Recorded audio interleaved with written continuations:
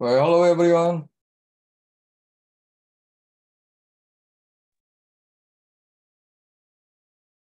Hi, JK.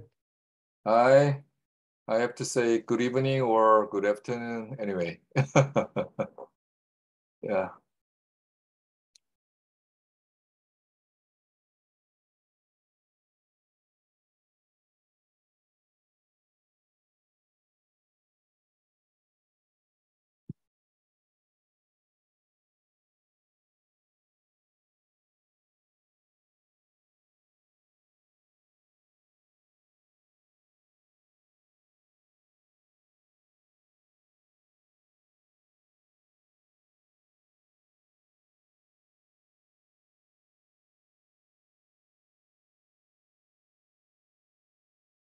Maybe it's time for studying, so can we start?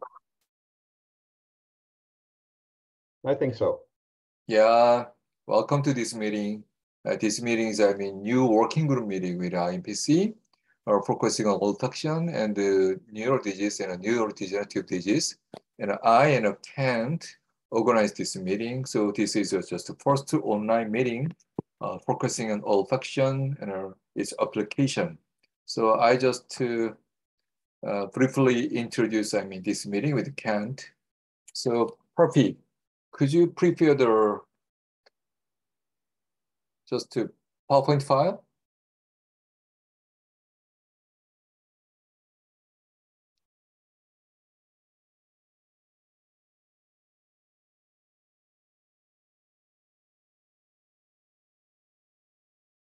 It's loading, yes. Yeah.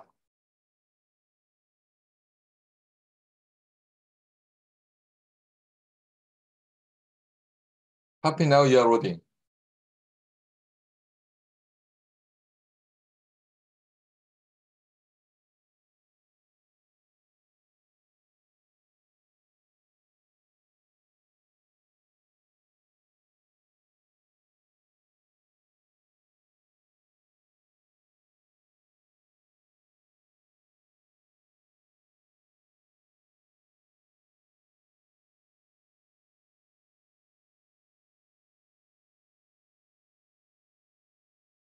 Well, yeah.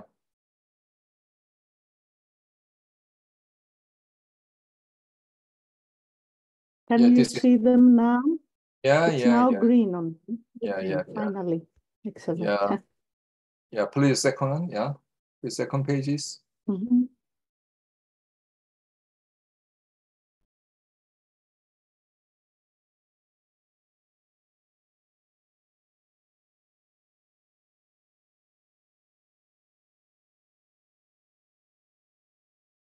Yeah, we invited, three speakers, Changwon Kim, Nixon Abraham, Sylvia Mandler. And this is, just the first meeting. And the title is, neurodegenerative consequence of genetic defects in taste and olfactory genes in IMPC mice. Even though we already know olfaction and taste is very important key issues for defining a new aspect of several kinds of disease. However, the kind of trial has not been done within IMPC platforms. So this is, new challenge for all of us. And I just wanted to deliver my chance to Kent. Kent, now you can see. All right, thank you, JK. Let's go on to the next slide, Poppy. So my name is Kent Lloyd. I'm at the University of California in Davis, bright and early here this morning. We have this, it's always a little bit of a challenge to have such a workshop involving the entire world. So that's why we have the order of our speakers is put in an order to make it most convenient for them, because they're either up very, very late in the evening or they're up very, very early in the morning. So that's the reason for the order of speakers. Before we begin, I just want to make sure that everyone has a good overview of the International Mouse Phenotyping Consortium, which is hosting this workshop today. The IMPC has been around now for almost 13 years. Our mission and goals are to build the first truly comprehensive functional catalog of the mammalian genome. It's really one of the biggest projects since the Human Genome Sequencing Project, which was, of course, important for defining the sequence of letters in the genome. But what the IMPC does, it goes the next step to define the function of those letters as genes in the genome. So very, very important project involving more than a dozen laboratories around the world on 5 continents. So what we're doing is we're systematically phenotyping close to 20,000 knockout mouse strains, one for each gene, really to focus on covering the human orthologous genes in the mouse genome. So where are we at this point? We have over 8,700 genes that have undergone adult phenotyping, and when we find that the adult cannot be made because the gene is an embryonic lethal when it's knocked out, then we do embryo phenotyping as well. The project is still ongoing, so we hope to add a few more thousand genes over the next few years. Now, very importantly, this is of use to you because all of the data produced by the IMPC laboratories are freely available to you on the website. And you can see the address in the lower right-hand corner of your screen, www.mousephenotype.org. Not only the data, but all of the mice are also available to you. So the mice that have been made and phenotyped are all available in public repositories around the world. So from that website, you can also scroll to the bottom of the page for a particular gene and order the mice for your research. And it doesn't matter if the mouse is in the United States, is it in Taiwan, is it in France, is it in India, you'll be able to access those mice for your research wherever you are. And so far, there's more than 7,000 publications by the research community using these IMPC resources. We're committed to open science. We want to get this information out to you. It's very valuable. We want to define the function, the in vivo function of genes for which very, very little is known. All right, Poppy, let's go on to the next slide. So a few things about workshop etiquette that I'd like to go over. During the presentations, we really kindly ask you to mute your microphones, mute your audio. It's up to you whether you want to continue your video. Either way is fine. As far as questions, hold your questions until after each presentation. You can enter during the presentation. You can certainly enter your questions into the chat, or at the end of each presentation, raise your hand using the raise hand function in your Zoom, and we'll then get to you. That'll go on for about 5-10 minutes or so after each presentation. And then at the very end, we'll have a final discussion session lasting about 30 minutes. If you have any connection issues, please contact Poppy at the address shown on the screen.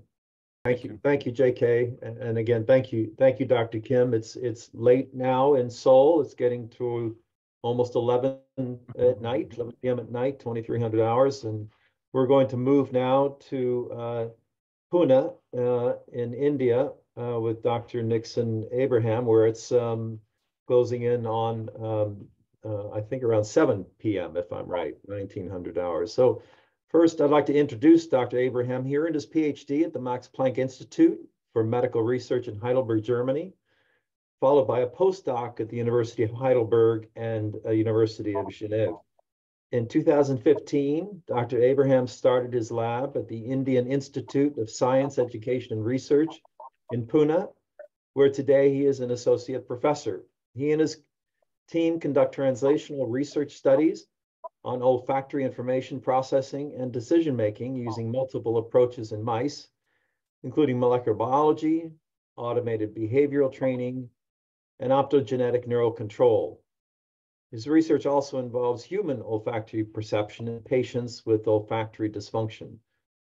Dr. Abraham has won several awards for his excellent research contributions, including the Ruprecht Karras Prize in 2008, the Joachim Seibenecker Promotions Prize in 2008, an EMBO Fellowship, Pfizer Research Prize, the Radboud Excellence Fellowship, and the Wellcome DBT Intermediate and Senior Fellowships. So we're really, really very, very pleased and happy to have Dr. Abraham with us today. The title of his talk is Olfactory Representation in Health and Disease, from Circuits to Behavior. So Dr. Abraham, I'll turn it over to you. Thank you.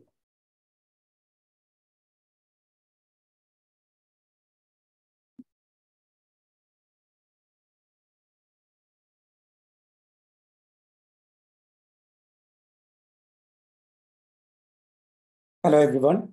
Can you see my screen? Yes, perfect. Okay. Okay.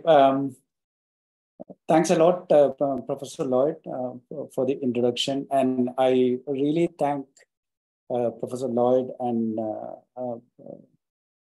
Professor Seong for organizing this workshop. We have become the member of IMPC not so long ago. And I started to attend the work group meetings very recently. Therefore, we don't have any data from any knockout animals yet. Because of that, I would like to present what we are doing, and by presenting what we are doing in the lab, I hope you guys will get an idea about what all things we can offer from our side. Let me start my talk. So the title of the talk is Olfactory Representation in Health and Disease from Circuits and Behavior.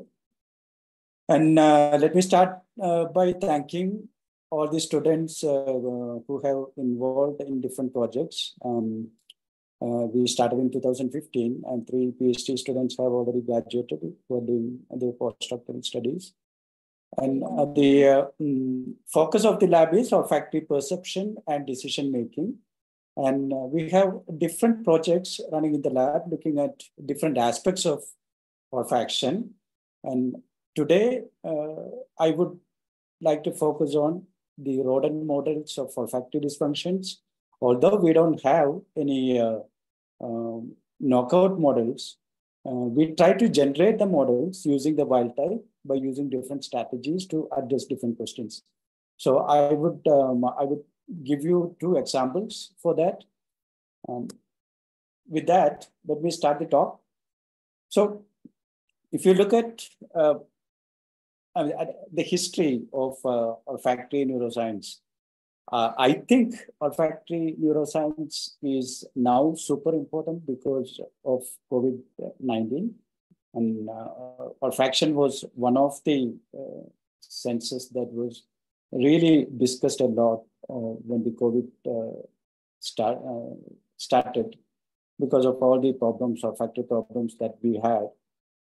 And there were a lot of reports about the anosmia and hyposmia, parosmia, so on and so forth, from different parts of the world. And we still continue to struggle with the sensory and cognitive dysfunctions in long COVID. And when you want to study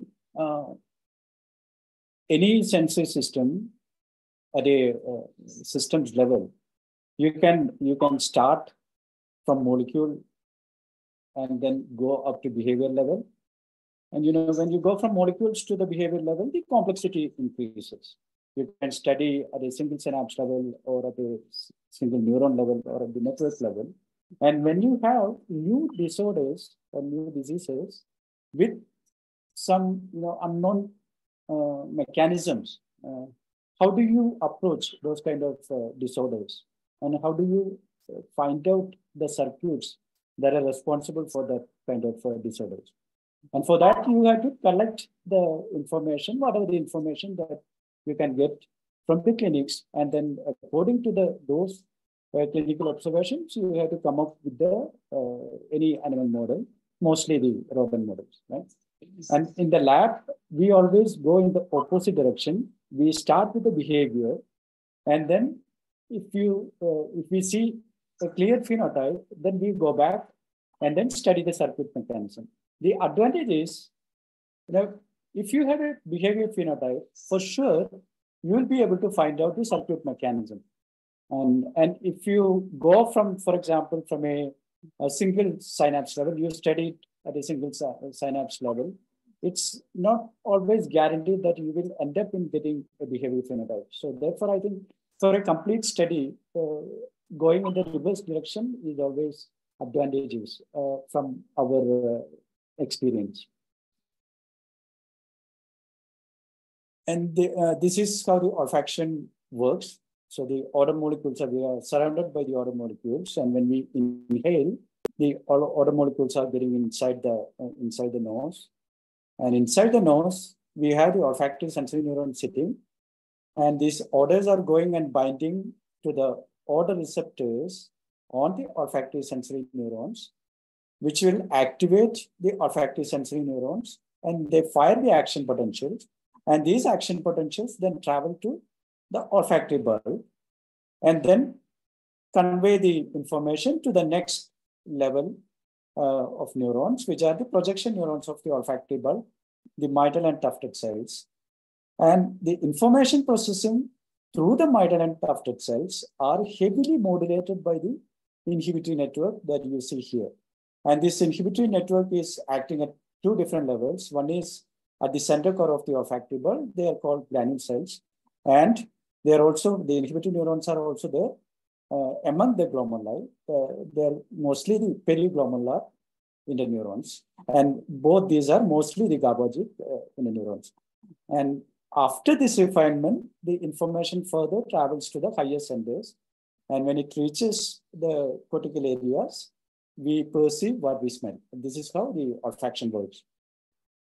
And if we look in the rodent olfactory system, the anatomical organization is very similar. What you see here is half of a mouse head, and the olfactory sensory neurons are sitting here in the on the turbinates, and from there they project to the olfactory bulb.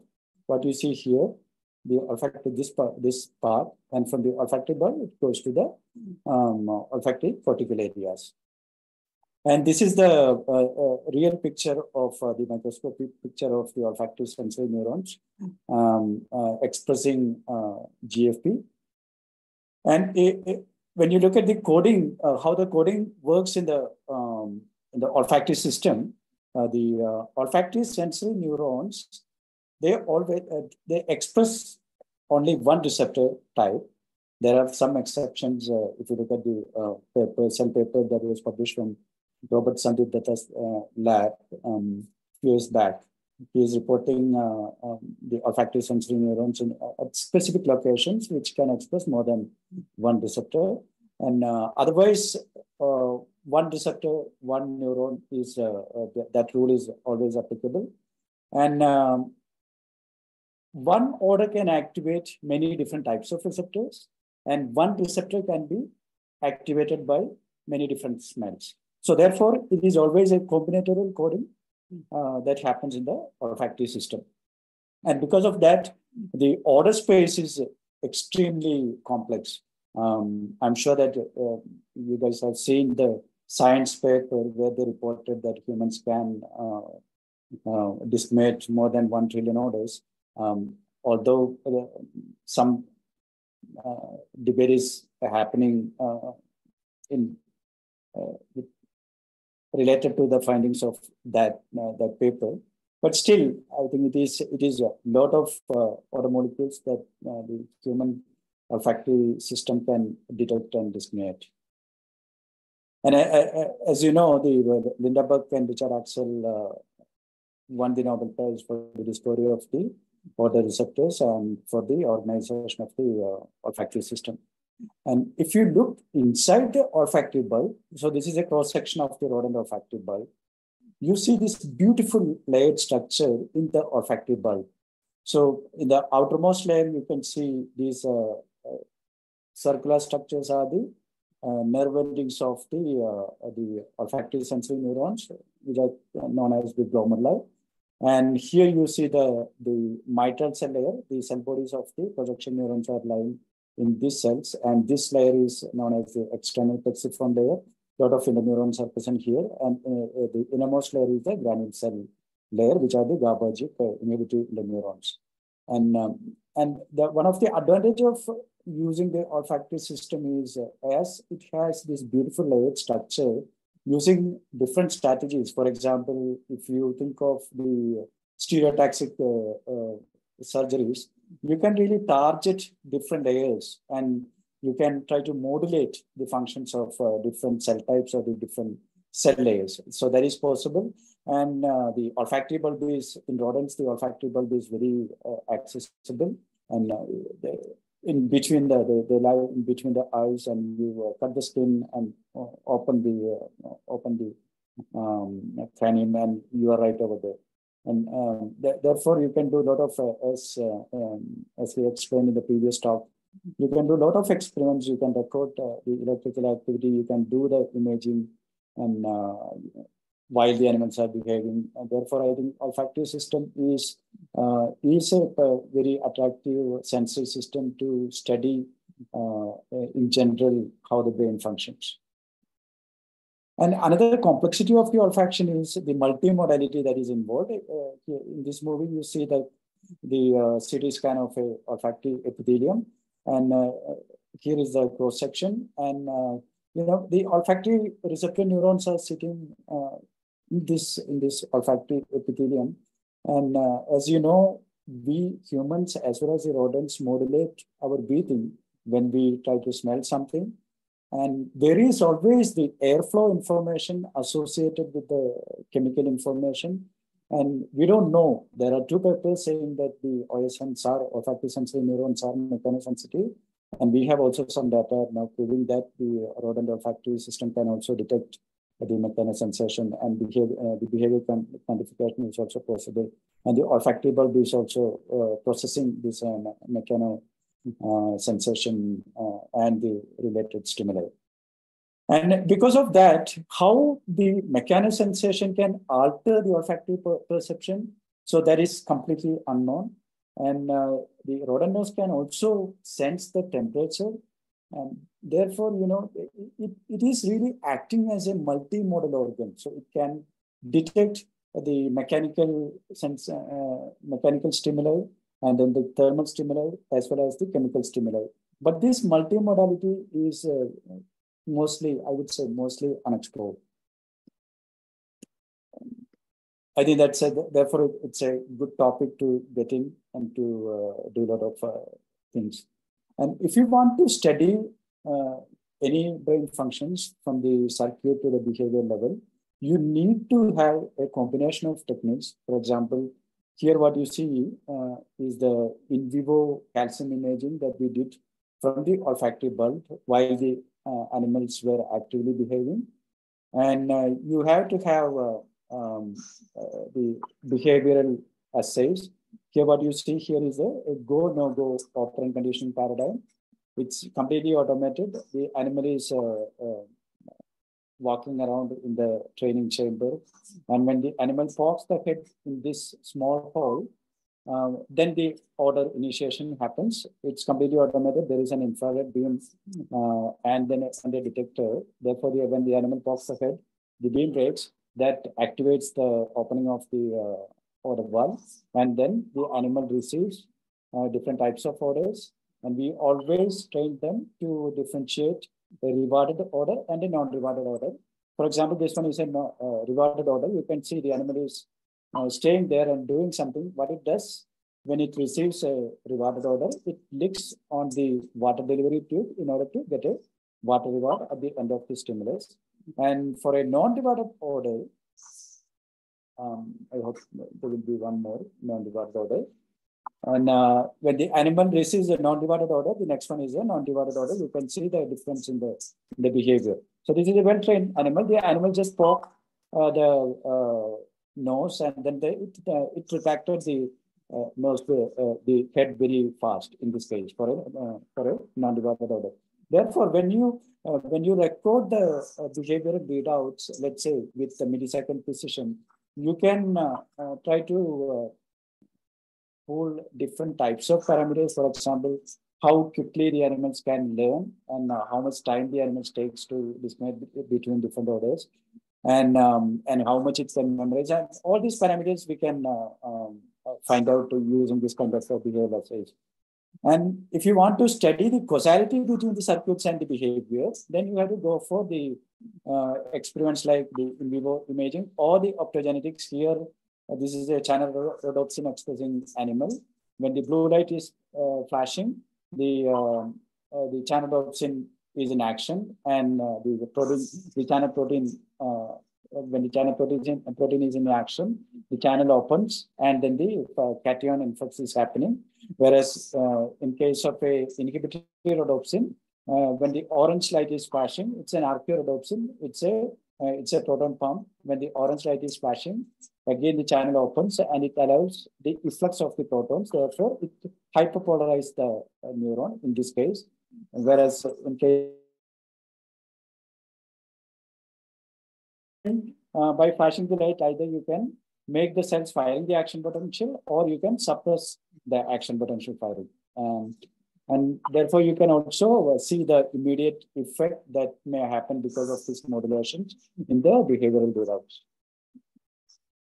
And with all these techniques, we started the lab in 2015, and the first paper came out in 2019 in Cell Reports, where we reported the correlation between the olfactory discrimination time and the complexity of the order maps that we were recording from the olfactory bulb. So when you have, for example, when you have two simple stimuli, you take two different esters. Here, this is the ethyl butyrate, and here, this is a amyl acetate. These are the different orders that we have used. And you can see the activated glomuli in response to these orders. If you quantify these activated glomuli, they are very different. But if you mix these two different orders, you take 60% of this order plus 40% of this one versus the other way around. You can see very overlapping pattern here. And that means the complexity increases. And what we found here was by using the different classes of chemicals, when the complexity increases, the animal is taking longer and longer time to discriminate. That was one of the findings from that we reported in this paper. And we can also record how they sniff when they actively involved in the behavioral task. What you see here is these are the onset of inhalations. And you can see the inhalation is increasing when they take the decisions. This is a decision-making window, which you see here in the red shaded area.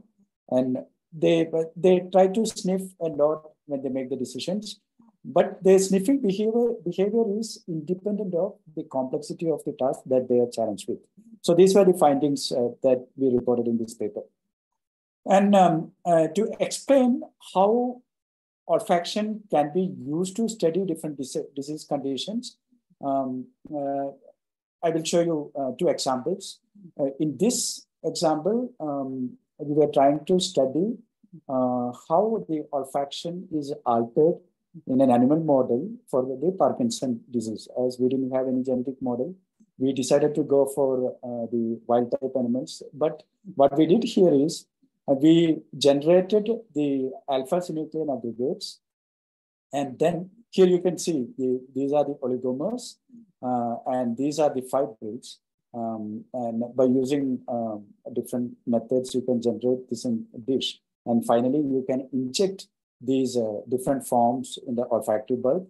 And we have already published a paper where we have reported the optimized coordinates to target different cell layers in the olfactory bulb. We were targeting here the inhibitory interneurons, the granule cells. And what we did in this project, we injected these oligomers and the fibrils as well as the monomers in different groups of animals.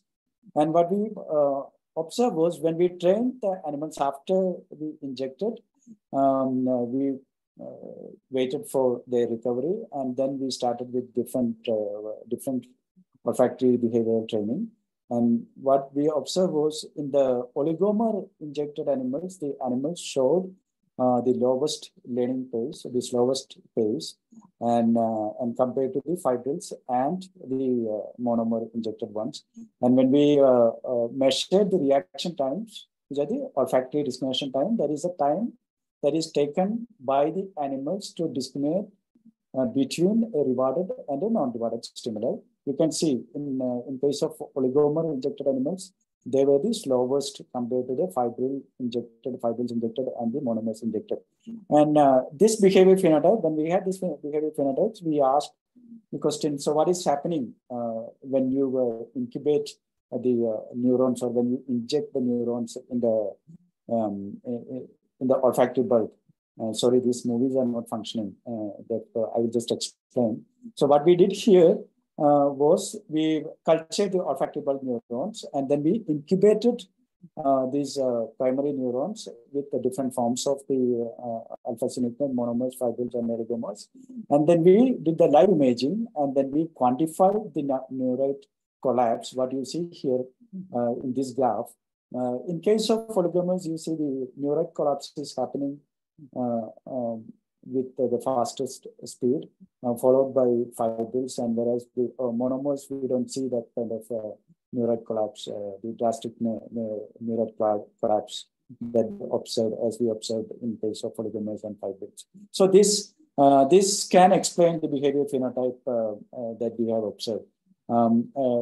We are trying to continue this project by recording from the olfactory bulb. We don't know when we will have more complete story with this topic. And the second story is, okay, this is published already. This was published very recently in Molecular Psychiatry. What we studied here was how olfactory perception is varying in a animal model for the early life stress. It's not very complex to generate this animal model. What you do here is you separate the pups from the mother at an early stage. Usually, you keep the pups with the mother for more than 3 weeks. If you separate them at 2 weeks, then you can claim that they can act as a animal model to study the early life stress. And if you take care of the animals very well, they survive, all of them, they survive. And then when they are adults, you can start with the behavior phenotyping. That's what we did here. We trained them for different types of order discriminations, and the simple order discriminations as well as the complex order discriminations. And in all order discriminations, what we observed was the early life stressed animals were their learning pace was significantly reduced compared to the control animals. And when we measured the memory was also compromised with the earlier life stressed animals. And as we were interested in the olfactory specific phenotype, what we did here, using the early life stressed animal, we did the other types of behavior. For example, here, we did the buried food pellet test, where the animal is challenged to find the hidden food pellet. And we did not observe any difference between the control animals and the ELS animals. That shows that their detection is intact. There are no problems at the detection level. And we also did the novel object recognition test. And when we compared the behavior readouts between the control and the ELS animals, again, we did not see any difference between the control and the early stressed animals. So that proves that whatever the phenotype that we observed here is really the olfactory specific phenotype. And then we wanted to go back and to investigate the circuit that is involved in this in the deficit that we observed.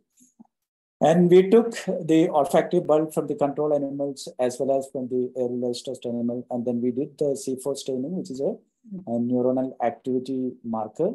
And what we observed was we did observe a reduced number of neurons in the external plexiform layer.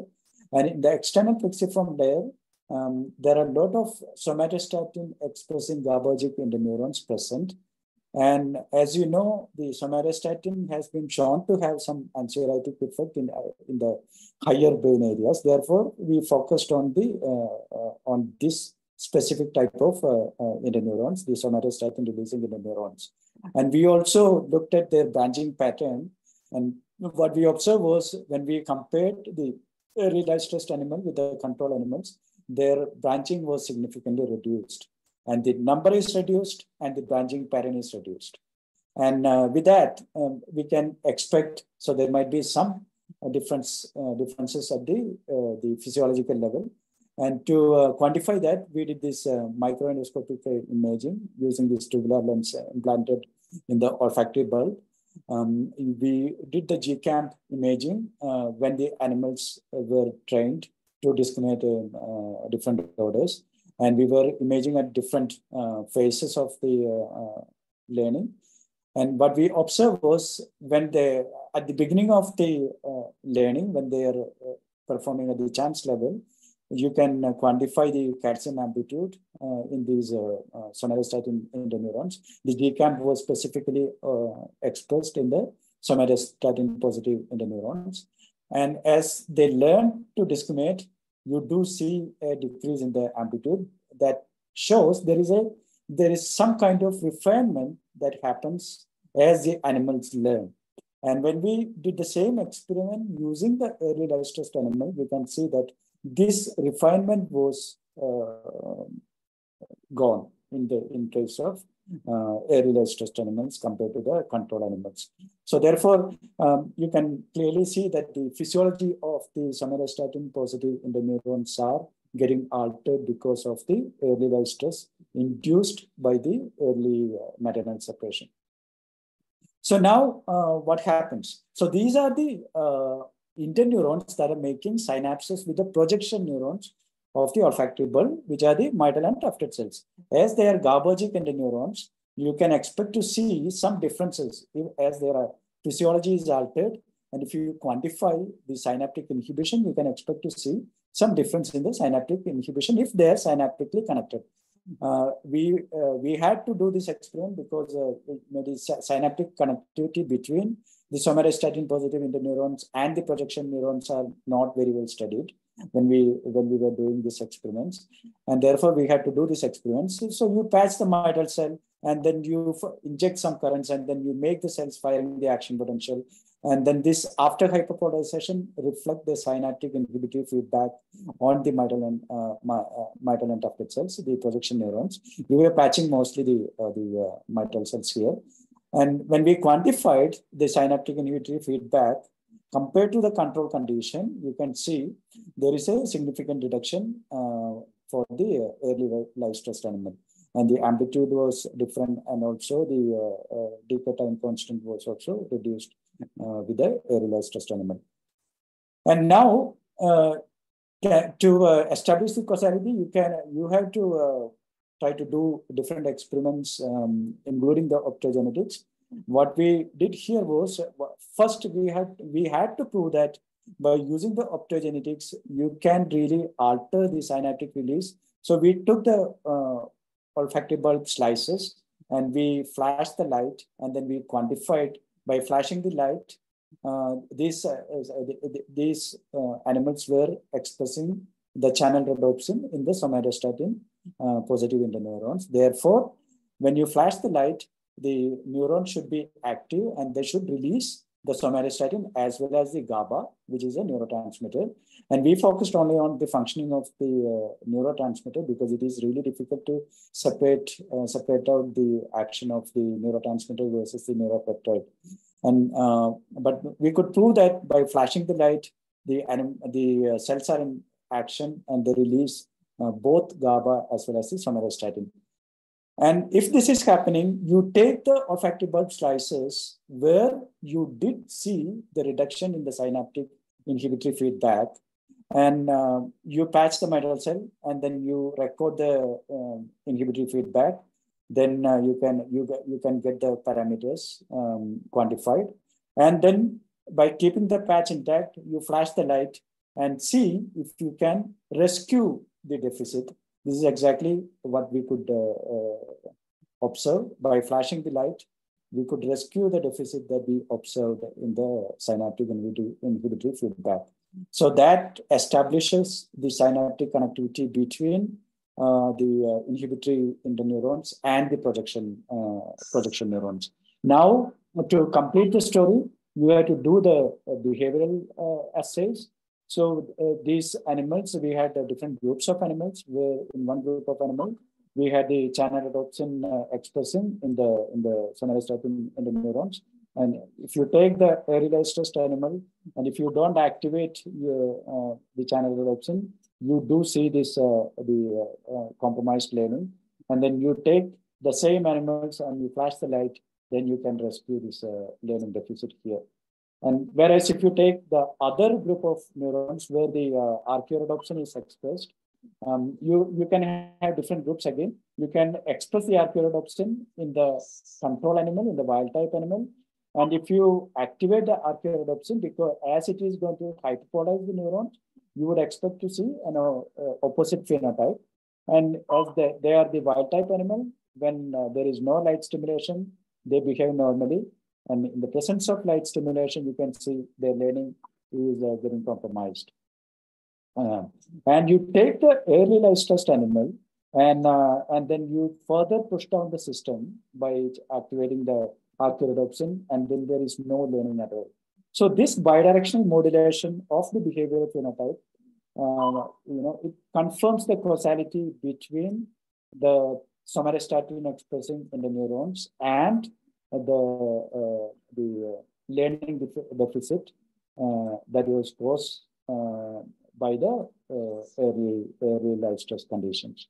So that's these are the summary from this paper, and we have already published this paper. And here is a summary figure.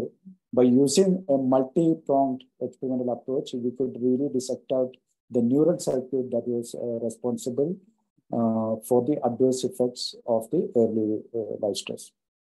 And I will stop I'll take 2-3 minutes more. Here in the lab, we are also trying to do the olfactory behavior studies with human subjects. And we started this with the COVID, during the COVID-19. We built an olfactory action meter, which is now granted with the Indian as well as the US patents. And we are hoping to take this instrument to the next level. And we have published a few papers using this instrument. And what we have shown already, by using different classes of odors, in this specific work, we used 10 different odors that are varying with the varying physical chemical properties. And you can detect, you can quantify the olfactory detection abilities of the human subjects.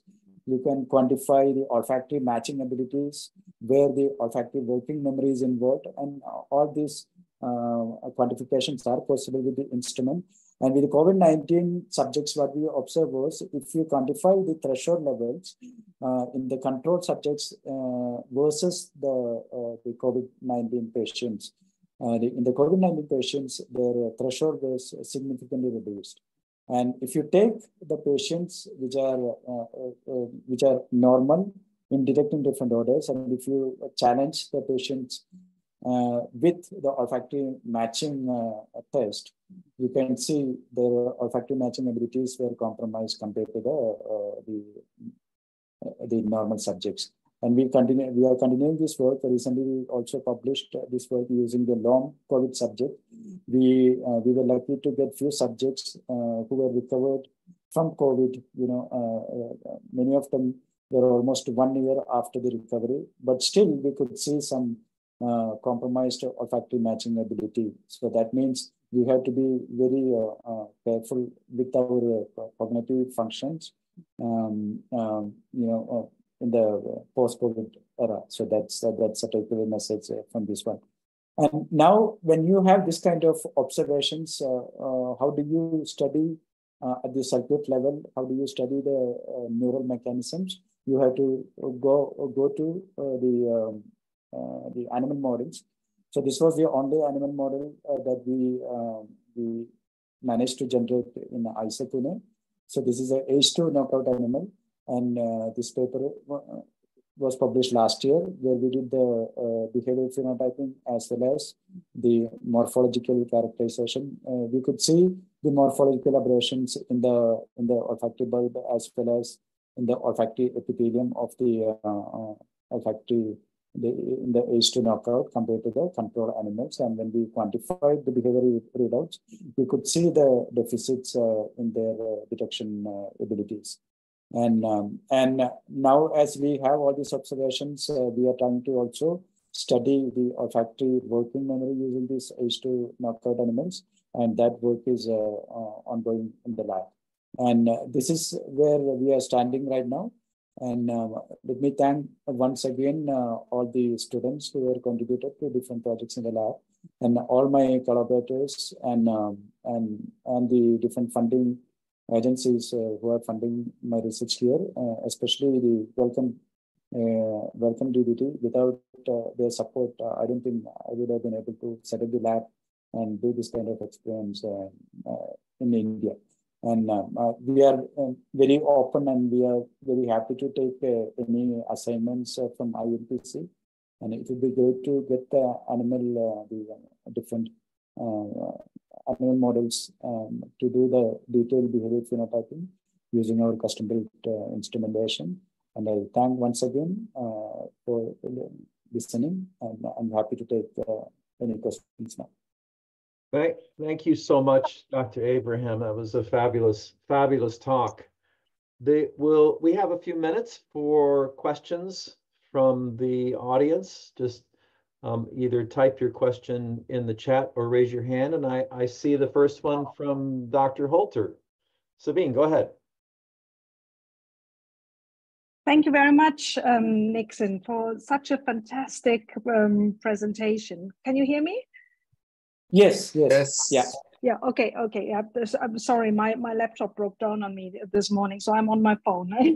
I was really impressed with this broad array of methods and approaches that you showed. And if I may, I would like to ask two questions. So the first one is more general. Going forward from where you stand after you started all this and set this up, where do you think your research will have the most impact? Okay, so what, in the context of IMPC or in general? In general.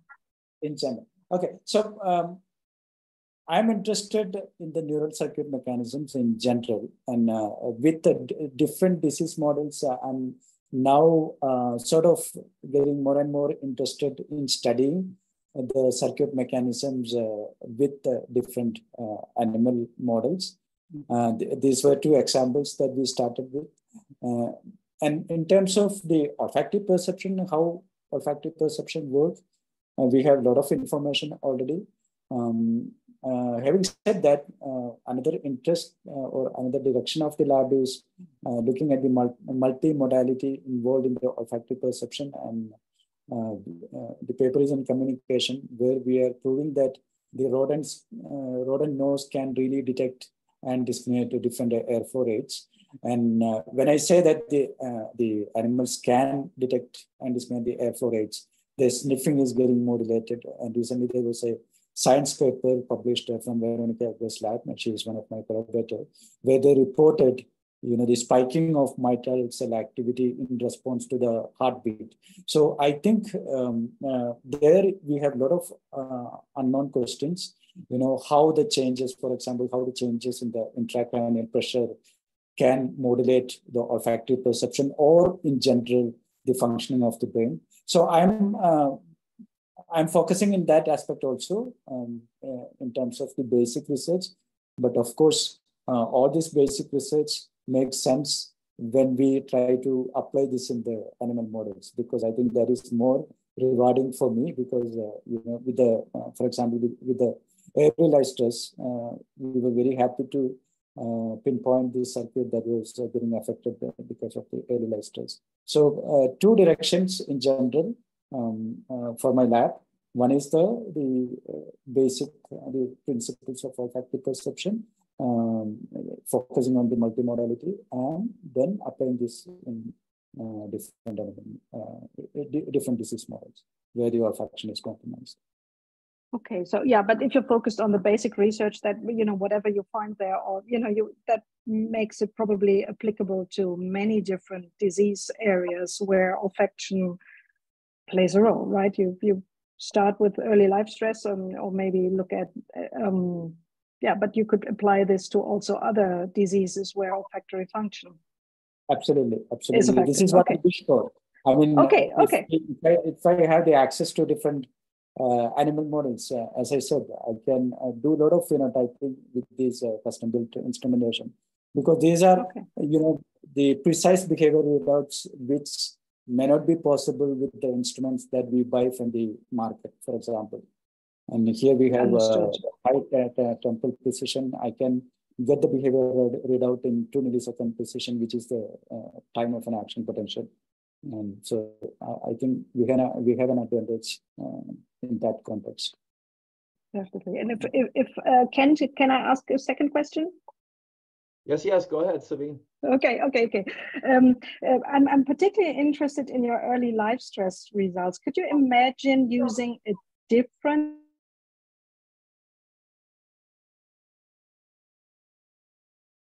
Hello. Well, we may have lost Sabine. Let's give her a couple of seconds to see if she reconnects.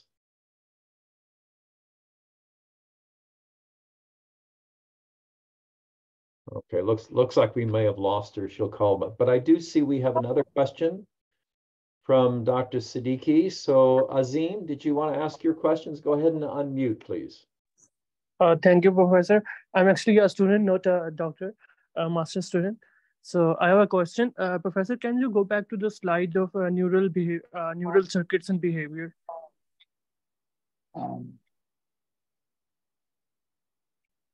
Which one? There was a slide with the neural circuit and behavior, the headline. The headline, okay. So this one. Can you see my screen now? No. Screen again, Nixon.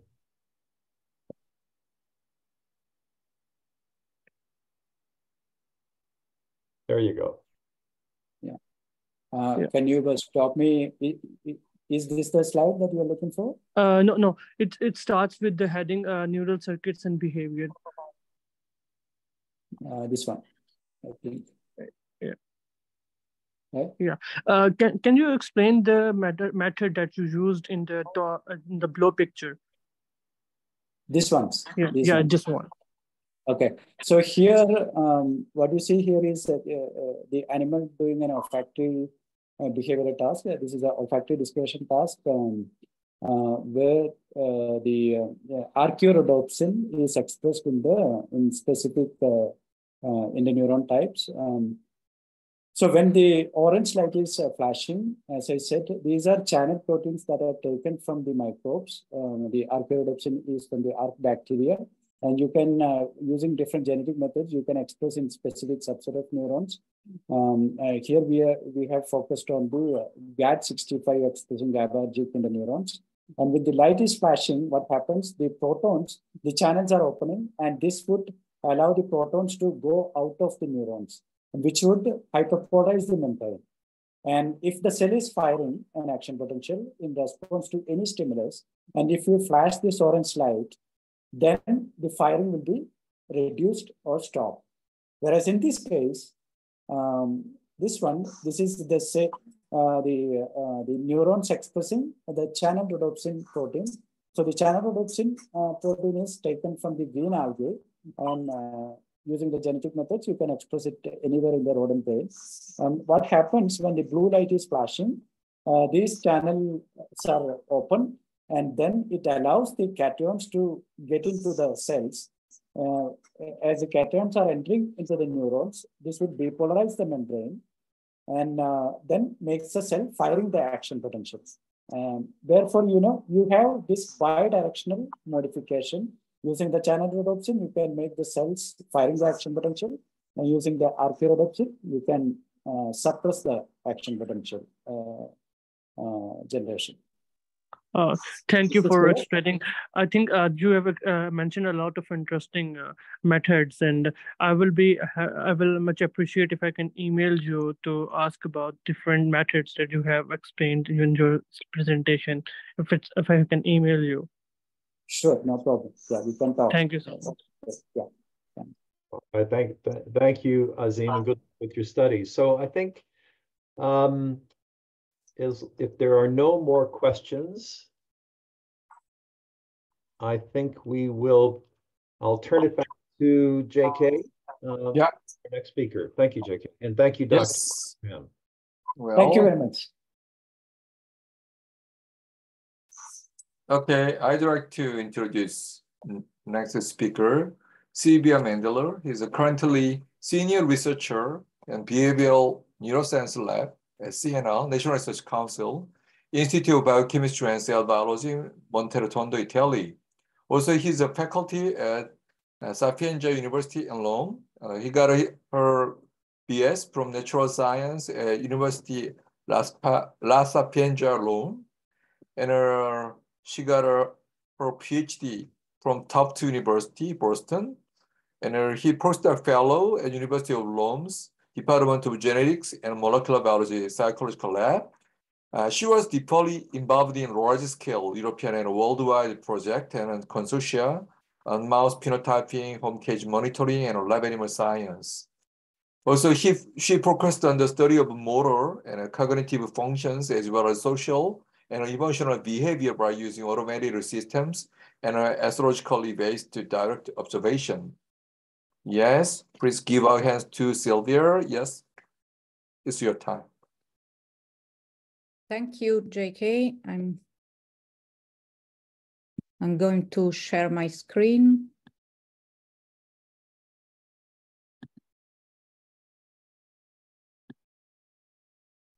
It's very clear. You can start.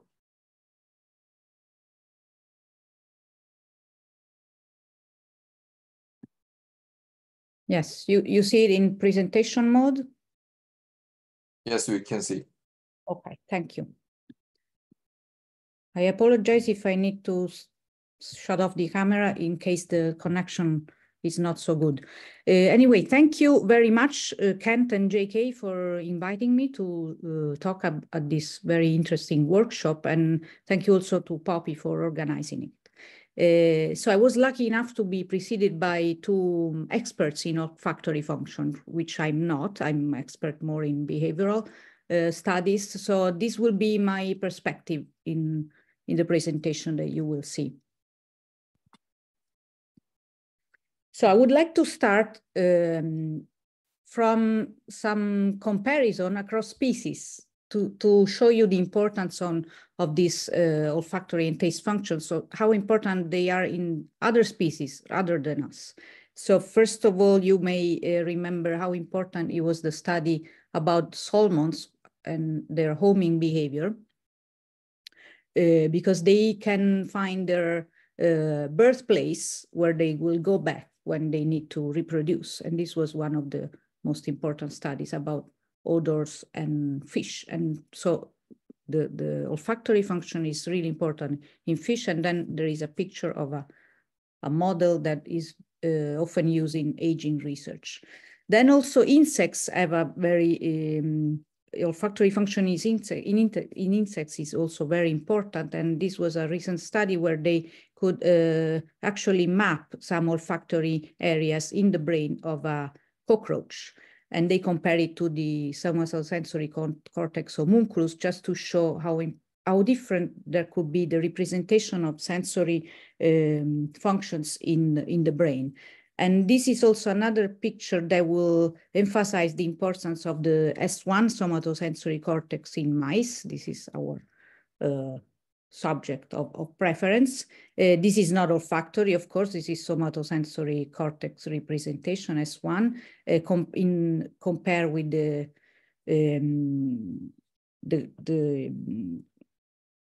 to the other parts of the body, just to show how important is the nose and this part of the body for the mouse, because we all know it's a nocturnal animal and the olfaction and probably also touch, because these are whiskers area, is also most crucial.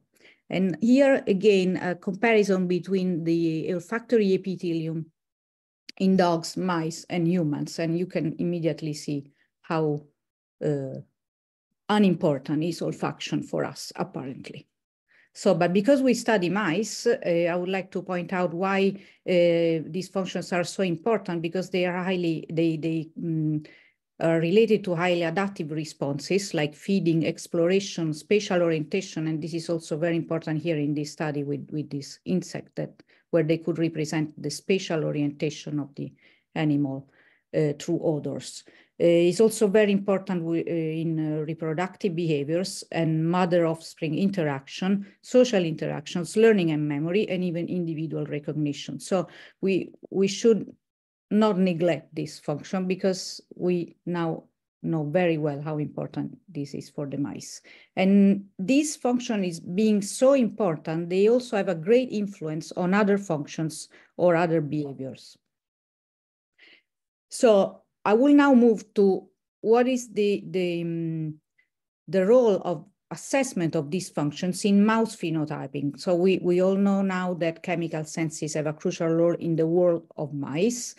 And we, as behavioral neuroscientists, we know this so well that we try to clean all possible odors in mice in our behavioral test, because we don't want this interference. So we know this is important, but nevertheless, we don't study this enough. Despite the fact that we know that these functions in olfaction and taste are highly relevant, as we have seen in the previous speakers, in the models of neurodegenerative diseases and even aging.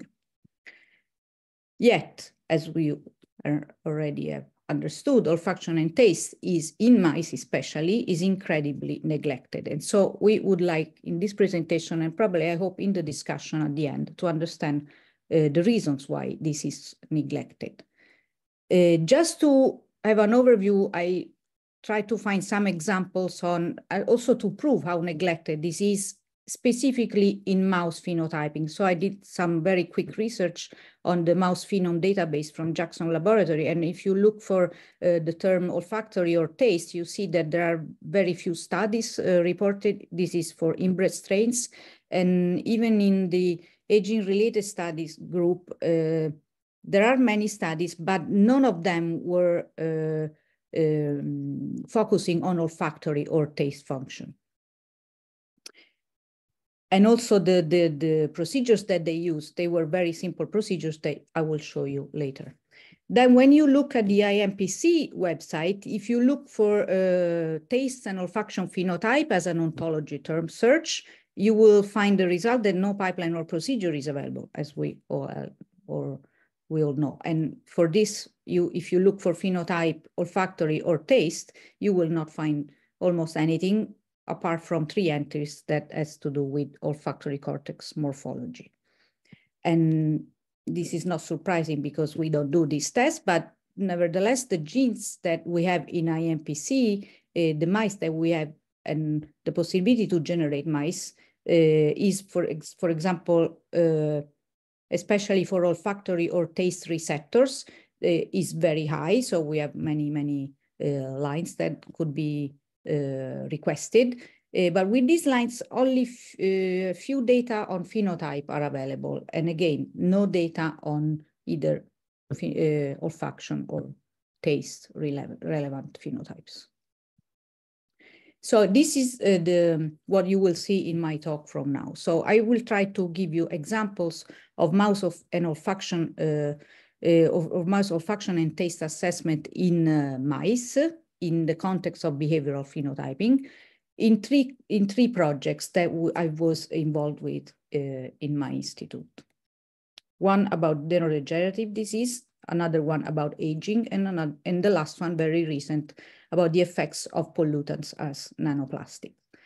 We use very simple procedures, so nothing compared to what you have seen previously with Nixon, for example, or for Chang-Hun. In our case, we use procedures like the buried food pellet, habituation, dishabituation, odor discrimination threshold, or 2-bottle preference test. And I will tell you all the details about this. But the first question I had when we had to decide what type of procedures we wanted to use, we had to consider what was our aim using this test. And of course, you want to decide if you want just to have an idea of a simple phenotype about the taste and olfaction function, or if you want, for example, to know if you are dealing with a complete loss of taste or smell, or if you want to go in more details, checking the olfactory acuity, for example, of your model, and then you have to deal with the sensitivity, so you have to decide the substance concentration and even the specificity. You have to decide what type of stimulus you want to use. And this is also true because of the adaptive response that I was telling you about. The balance of the stimulus is very important. As you've seen previously, it was shown that the fox odor was inducing a reaction of fear. So this is probably a behavior that you didn't want to elicit, so that you have to choose the appropriate stimulus. Also, the fact that the odor or the flavor you are using is edible or non-edible is also makes a difference. And also if it's from social or non-social origin is also important. I will try to show you all these procedures, some limitations, some advantages, and then I will conclude to see if there is the feasibility and what is the relevance for IMPC. And we never have to forget what are the factors that are influencing the outcome of these tests. We've seen it already. For example, in many neurodegenerative diseases, you can be in the presence of motor deficits or other sensory deficits. Then you have to consider sex of the subject, the hormonal and the social status. What is the motivation? What is the salience? What is the context you are doing the test? What is the previous experience of the animal? And of course, a very important factor is the age of the animal. So let's start with the first project. I will show you some information about this. Was a project where I tried to combine two different studies. One was taking place in a lab where they were studying the effect of an overexpression of alpha-synuclein, a protein that is very important in models of Parkinson's disease because it was found accumulated in Lewy bodies. And then also another protein where we had devoted a lot of time studying is a G protein coupled receptor number 37 that was also found accumulated in Lewy bodies. I decided to put these two studies together because in both studies we were dealing with olfactory function, and we were trying to explain what could be the reason there is an olfactory impairment, since these two models are dealing with aspects of Parkinson's disease. In this case, this is a true model of Parkinson's disease because you see an accumulation of alpha-synuclein, specifically in dopaminergic neurons. And in this model, our hypothesis was that it could be being knockout mice for this protein could be a model of neuroprotection. And I will show you some procedure and data of these three different olfactory tests. The first test is the buried pellet test that measures the ability to detect and find palatable food. And I will show you a little video so you can see what is the behavior of the mouse. The important part of this test is that you have to food restrict the mouse to up to 90% of the initial body weight, at least 2 days before the test, and also during the test. The test will last 6 days, and the idea is to place one piece of sweet cereal, so a palatable food, each day on a different position in a cage, in the cage below the bedding. And then you would measure the latency to dig up and eat the pellet. The cutoff is 5 minutes. And then on the day after the test, you can even check the latency to find the pellet, if the pellet is visible. So to check if there is any other impairment in the mouse. And from these results of the paper about the overexpression of alpha-synuclein, they could show that the latency to find the pellet was much higher in the transgenic mice compared to the wild types. And there was no difference, and the latency was very low when the pellet was visible. In our case, in our study, we didn't see such a difference, but we just saw probably a slower learning curve to detect the buried pellet in the knockout mice. But we did not find any deficits or improvement in this test. The other test that we perform, and also the other study performed, is the block test. The block test, we use it to evaluate social odor discrimination, so to compare each mouse with his own odor compared to non-self odor. The procedure will include having 5 different food blocks that are placed in the mouse cage. So the mouse will be housed with his cage mates, and it will have these blocks there for 7 days without bedding change, 7 days or 24 hours, depending on how much you want these blocks to be impregnated with the smell of the cage. And on the test day, there will be 4 trials. The first 3 trials, there will be the exposure for 60 seconds for each trial to the 4 blocks of his own cage. So blocks A, B, C, and D. On the last trial, then one of the blocks is substituted with the block E from a different mouse cage. So this will be a novel odor. And these are the results of the experiment in both papers. You see that if the block was, if the blocks were exposed for 7 days, so it was a very strong smell on trial 4, and these were male mice of 3 and 4 months of age. In both genotypes, there is the clear discrimination of the novel block compared to the other on scent blocks. So there is a significant discrimination, although the sniffing for the novel block is much lower in the transgenic mice. When the block were exposed only for 24 hours, so it was a more subtle exposure to the odor, and the mice were older. In the wild type, there is still a very strong discrimination, but in the transgenic mice, this discrimination is non-significant, and the sniffing is very low. In our case, we show kind of the opposite, although the results are not so clear as this one, because we see clearly that both genotypes will discriminate, both the wild type and knockouts will discriminate the novel scent in trial 4. And this will be if the blocks were, the animals were younger, and these were only female mice.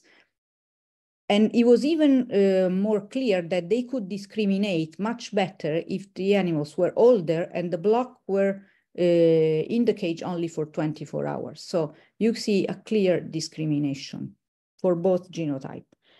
And the knockout mice were sniffing more. And the other important data that I'm not showing is that the knockout showed also a shorter latency to contact the novel block on the first trial.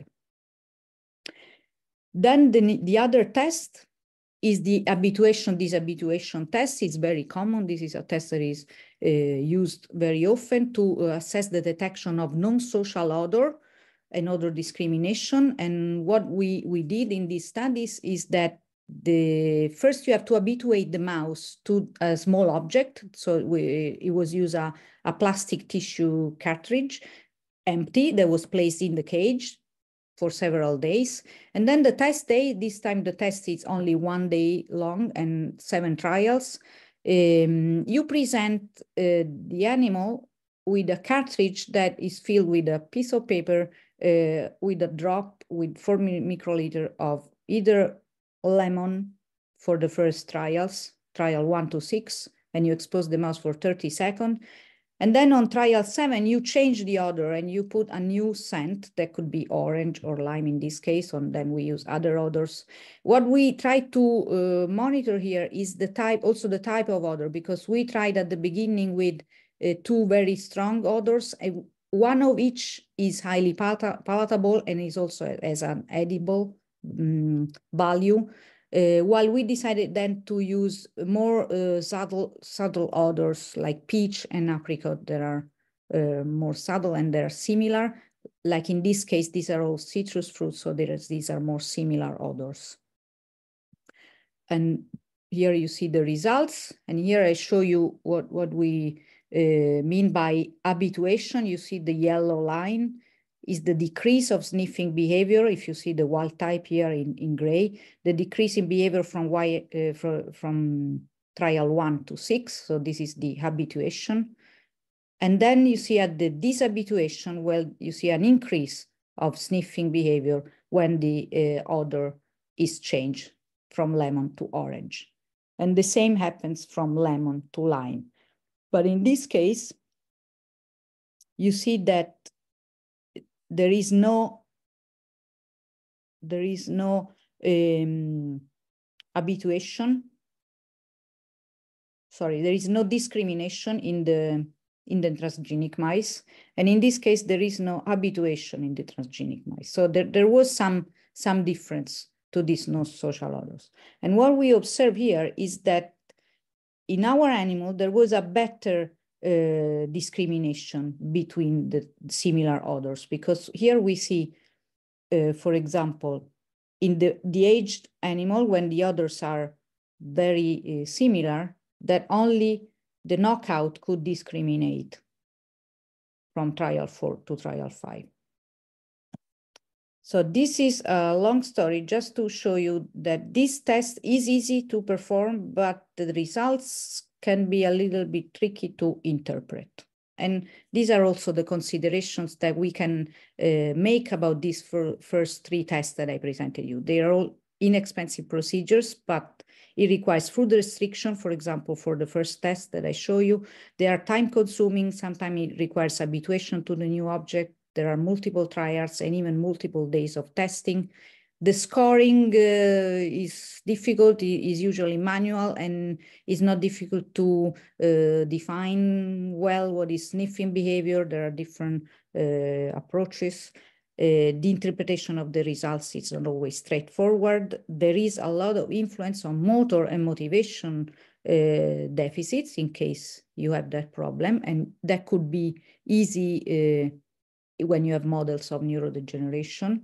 So it could be a good way to measure olfactory capabilities, but it's not always good to measure acuity. So I would move to a second project.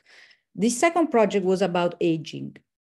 We all know that there is an age-related sensory decline, and this project wanted to address this with a convergent methodology that integrates large population and centenarians data with omics data and functional in vitro and in vivo studies. This was funded by the Italian Ministry of Research, and it was a project that involved many different universities in the entire peninsula from north to south.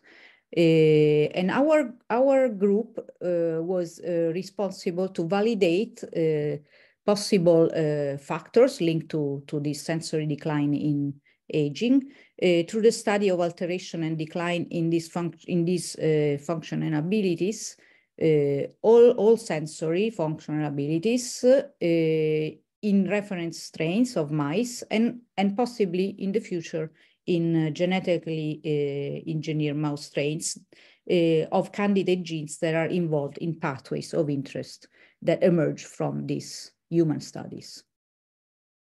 These studies conducted in centenarians and in fact shown the presence of allelic variants with opposite effects on sensory functions.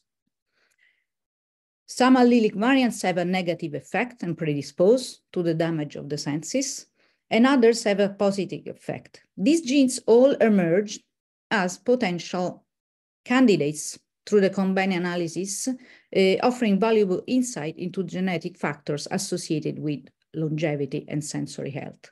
In particular, and this was presented recently to the European Human Genetic Conference in a poster, 5 of these genes, the one highlighted in black, have been associated with multisensory phenotypes for the functions of hearing, smell, and taste, and are implicated also in sensory signaling pathways. Then I looked for these genes in IMPC, and I found that 12 out of 15 were listed. 7 out of 15 have some phenotype data, and these are the ones where I placed the orange asterisks, but only one of them had a eye-related phenotype. This is what we did in this project, and we are still analyzing some of the data. We were involved in the in vivo models of aging, and we validated and set up a platform, a multimodal integrated platform using CD1, so outbred mice, and C57 Black 6N mice, tested at various ages in independent groups. For this 6 different tests. The first, and of course, because these tests are very long and time consuming to perform, we could not perform all the tests in the same animal. So there were 2 cohorts of mice. And so the first testing, I will only present you the data, of course, for olfactory and taste functions, but you have to remember that these 2 functions came after other tests that had to deal with social and tactile sensitivity. And then the second cohort was dedicated to vision and hearing functions. At the end of the behavioral test, all animals were sacrificed and histological and molecular analysis were performed. So this is the olfactory and taste function that we assessed in both male and female of the 2 strains. We had a group of 10 animals per each experimental group. So the total of mice was 120, because as I told you, we had 3 ages with independent groups of mice.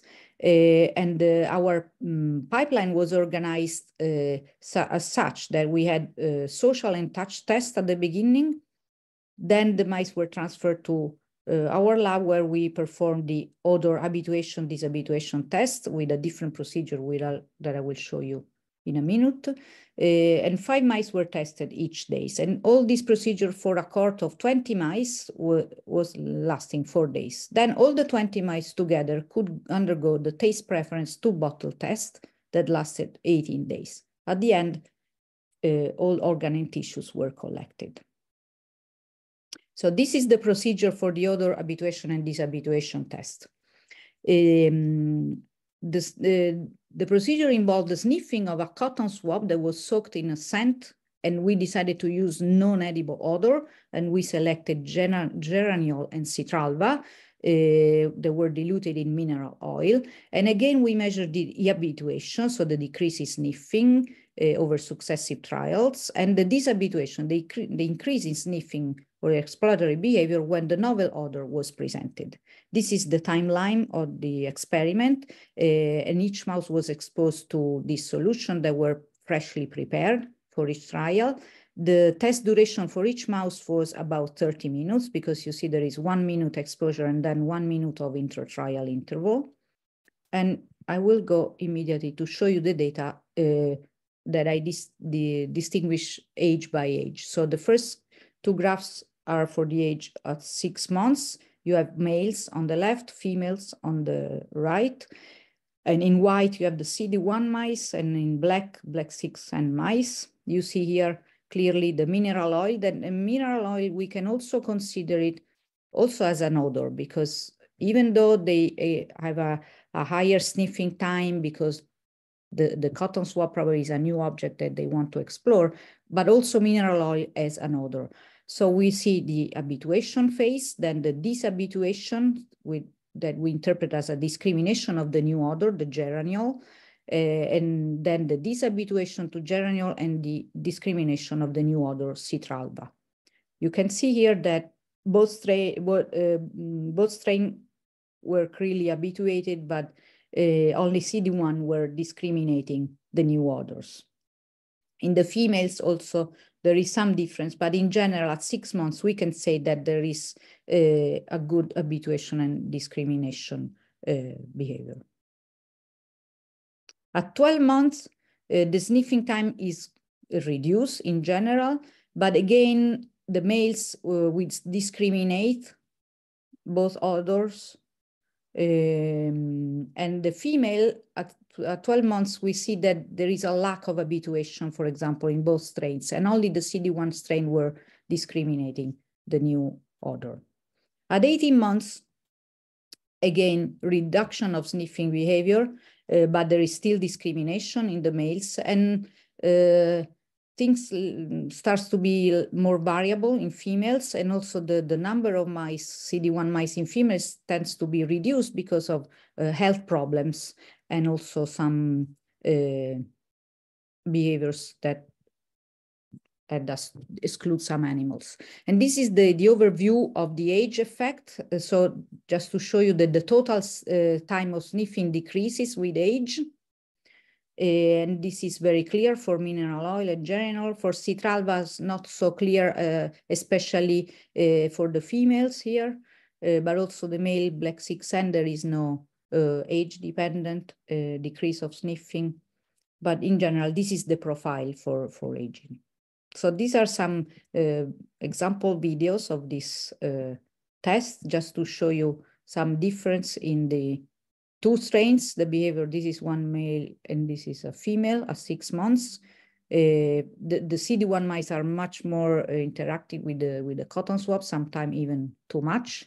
Then here there is a mouse that we had to exclude because of a high circling behavior. And this is another model that it seems that is not moving, but is moving very slowly. A model that we tried, but we could not go on with the experiment because it's really hypoactive, probably because of the 129 background strain.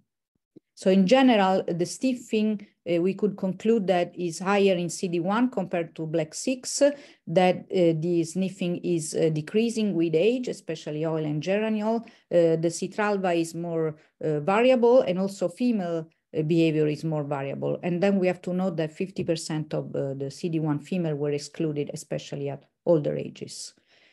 Some conclusion is that this experiment is very time consuming. There are scoring difficulties. The choice of odors can be also discussed. And then we also always have to consider activity and motivational levels. And then understand why females are more variable. One hypothesis is that the estrogen may have a role in this. Then we move to the taste preference test. This is the first time in this workshop we talk about taste. I don't know why we try to measure this. The only problem with this procedure is very, very simple, but it's very, very long, because if you want to assess different tastes, so the sweet, the sour, the bitter, the salty, even the umami, in this case, you need 18 days because you will perform a 2-bottle preference test at 48 hours intake. You will measure the intake of the 2 solutions. The water is always compared to the tastant solution. And every 24 hours, you will switch the bottles because you want to avoid any side preference. And then you need to have 1 day of rest between the presentation of the different solution. And also the order of the presentation of the solution is very important. You want to start with a palatable solution and then go to this that we assume is the least palatable. And then this conclude also with a very palatable solution. So these are the data all combined. This is the preference, percentage of preference. At 50%, there is a line that indicates no preference. And this is true, for example, if you look at water, you see that both strains in males and females will show no preference, which is very good. So they will not prefer one bottle over the other because they are both water. And then the conclusion of this data is that mice of both strains, as it was expected, they prefer saccharin and also the monosodium glutamate, the umami taste, over water, and tend to avoid citric acid and quinine solution. Here, CD1 show always a higher preference than black 6, and the sodium chloride solution is sometimes equally preferred as water. These preferences are consistent across age, but then the preference tend to decline, and the sex difference were not significant. Here is to show you what is the total fluid intake in the 24 hours, just to see if there was a difference between ages, and we see that there is an increase in the intake of the fluid when animals are older. This is probably also due because of the body weight is increasing, though they tend to drink more. And here again, CD1 drink more than black 6.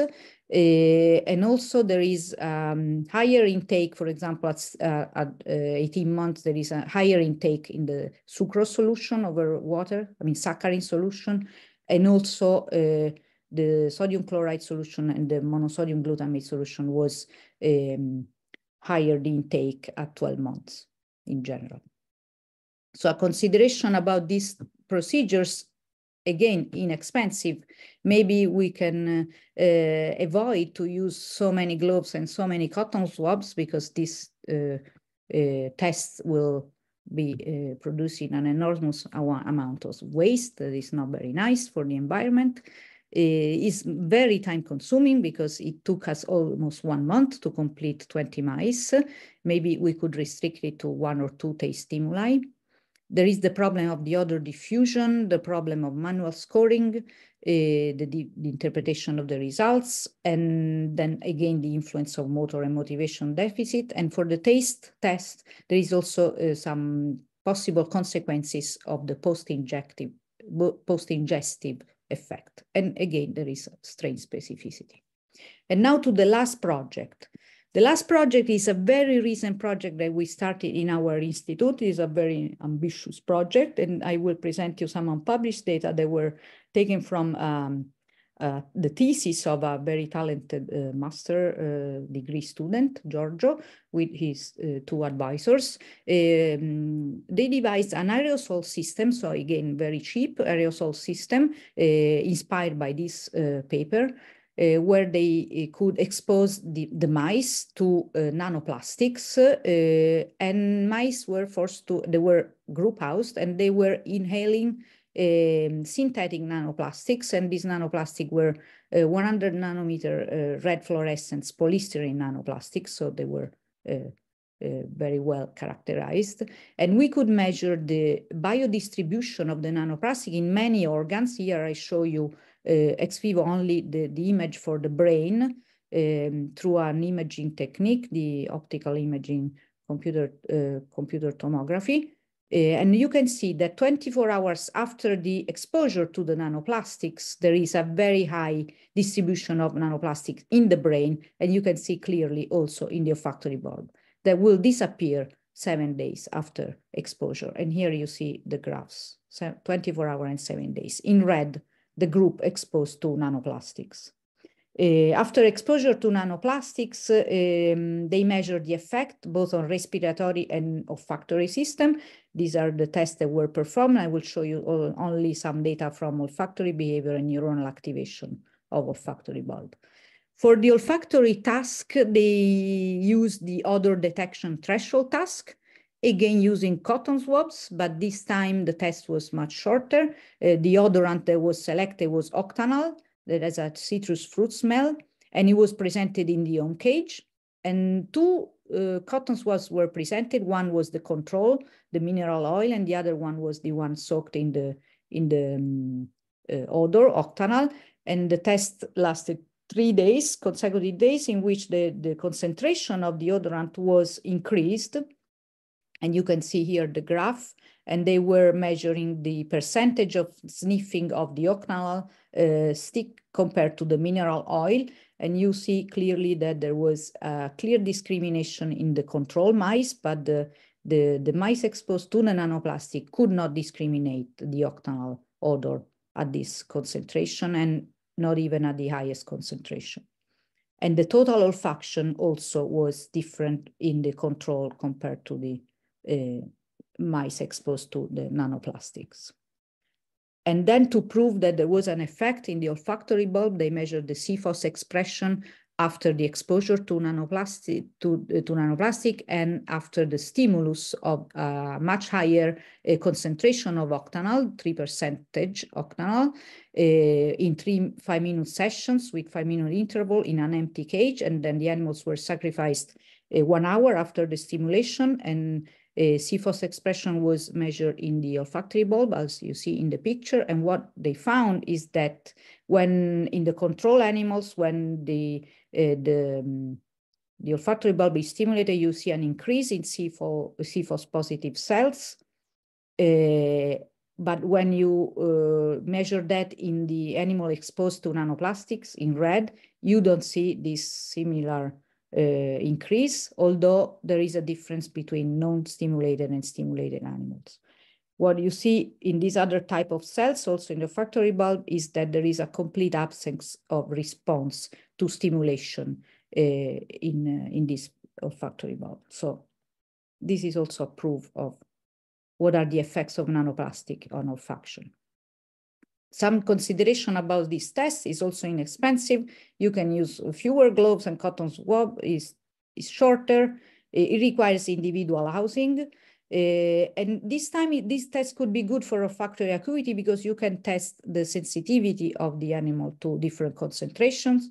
There are some problems because sometimes the mouse will bury the stick or will move it. So this should be taken into account. Of course, the position of the sticks were changed every day, so not to have a bias for position. And here again, there are some influences for the scoring and the motivation deficit. So we'll go to the conclusion. I hope to be on time. So as we have said over all this afternoon, is the chemical senses have a crucial role, especially in the world of mice. We know that dysfunctions in olfaction and taste are highly relevant in models of neurodegenerative diseases and aging. But, and their study could help to understand mechanisms underlying neurodegeneration. They could be very useful as biomarker for early detection of pathology and could give us better insight into aging process linked to sensory decay. But still, they are very neglected. So this is my first question for the discussion that we will have right after my presentation. Why are these assessments so neglected? I have some ideas we can discuss later. I'm limiting my consideration about the procedures that I presented. These are the only one I had experience with. The limitation of these procedures is that they are time consuming. There is a lack of control over these volatile stimuli. The automation could be complex to achieve. And the interpretation of the sniffing behavior that we measure in this test, it could be difficult. There are some advantages, of course. They are inexpensive. Anybody can run these tests in their lab. They are non-invasive, which I think is very important. They try to model natural behaviors, and they also could get closer or give us a better understanding of the mouse world that we tend to neglect so much. And here are some points that I would like to discuss with you in the discussion about the feasibility and relevance for IMPC, because I think that, I don't know if there will be the opportunity to do this, but we should probably include olfactory and test function screening in the pipeline, maybe as a secondary or non-mandatory test. Probably we could suggest some procedures that could be included in the IMPRESS and maybe work through some aspects that could render these procedures so more high throughput. We could identify genes and pathways important for modeling neurodegenerative diseases, also sensory aging mechanism, and possibly also the impact of pollutants, as I show you, and also other factors, or as Nixon was showing, infectious diseases, for example. And then we should integrate this with other genes associated with neurodegeneration or even better psychiatric diseases, because also in many psychiatric diseases, these functions are highly important and altered. And then we could also combine this with other sensory function tests. And with this, I like to thank you, all of you, for the attention. And then this is the acknowledgements for all the people that were involved in the 3 projects. The GPR37 project, the Saging project, and the nanoplastics project. Thank you very much. Well, thank you for your wonderful talk. And your talk includes, I mean, very extensive area, including olfaction. Is there? Okay, Steve. Yeah. Good to see you here. Good to see you too, JK. And hi, Sylvia. Thanks for your very nice talk. And I wanted to ask a question to kick things off, but it doesn't relate so much to why are these tests so neglected, but I think that's an important point to discuss. And it may be worth remembering on that note that way back in one of the Korea meetings, we did discuss about putting an olfactory test into the IMPC pipeline. And I think one of the issues that always came up was the time-consuming nature of the tests. But that doesn't stop it from being a non-mandatory test and making the procedures, the robust procedures, more widely available to labs across the world. But in terms, I think looking at olfaction can be a tremendous insight into biological processes. And I wanted to ask you a question about the particular data that you had on dishabituation comparing CD1 and black 6 mice.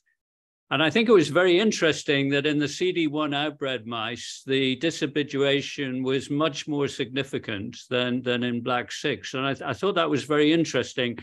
And I wondered what your thoughts might be about that, because it seemed to suggest that change in, if you like, olfactory ability between CD1 and black 6 could be down to genetic variation that is in the CD1 mice, but not in black 6.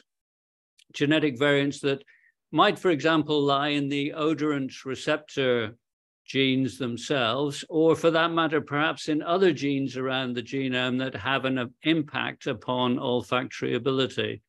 And I just wondered what you thought about that particular data, because I thought it's quite interesting that there was such a marked difference between CD1 and black 6. Yes, no, this is really, really interesting because first of all, probably we have to consider the difference between outbred and inbred, first of all, and because they're different in many other behaviors. So I wouldn't specifically focus on their olfaction function in this case, because also their motor behavior was very different. So the sniffing they were expressing was also influenced by their much more exploratory drive and activity that they showed compared to the black 6. Okay. Then also there was more variability for this problem because some mice were more exploratory, some were less. I don't know if there was also, but this is just speculation, the fact that these mice are supposedly having a lower visual ability. Mm. And you could tell this, I mean, I cannot prove it with data, but looking at the videos, you could see that they were sniffing more because they could not see the object. So they were not pointing to the object, especially at an older age, because they could not see this object, and they were just trying to find it, and they sniffed more, much more. So I don't know if there is an interaction with their other senses. Yeah. Which is known to, because these are albino, sometimes but I have no data to prove that. This is just speculation. So it's something to be cautious about in terms of interpreting olfactory abilities, in terms of the pleiotropic effects of genes, perhaps on other systems. Yeah. So that's why we are trying to see now, combining with all the other sensory modalities that we measure in the platform, if we could see some similarities, some correlations, this could be important to prove. And also the females in the CD1 strain were also more variable, but I don't have a clear answer for that. But for sure, it's very important to pursue these studies. And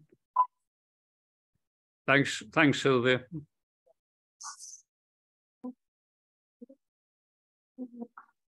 Well, Azim, do you have some questions?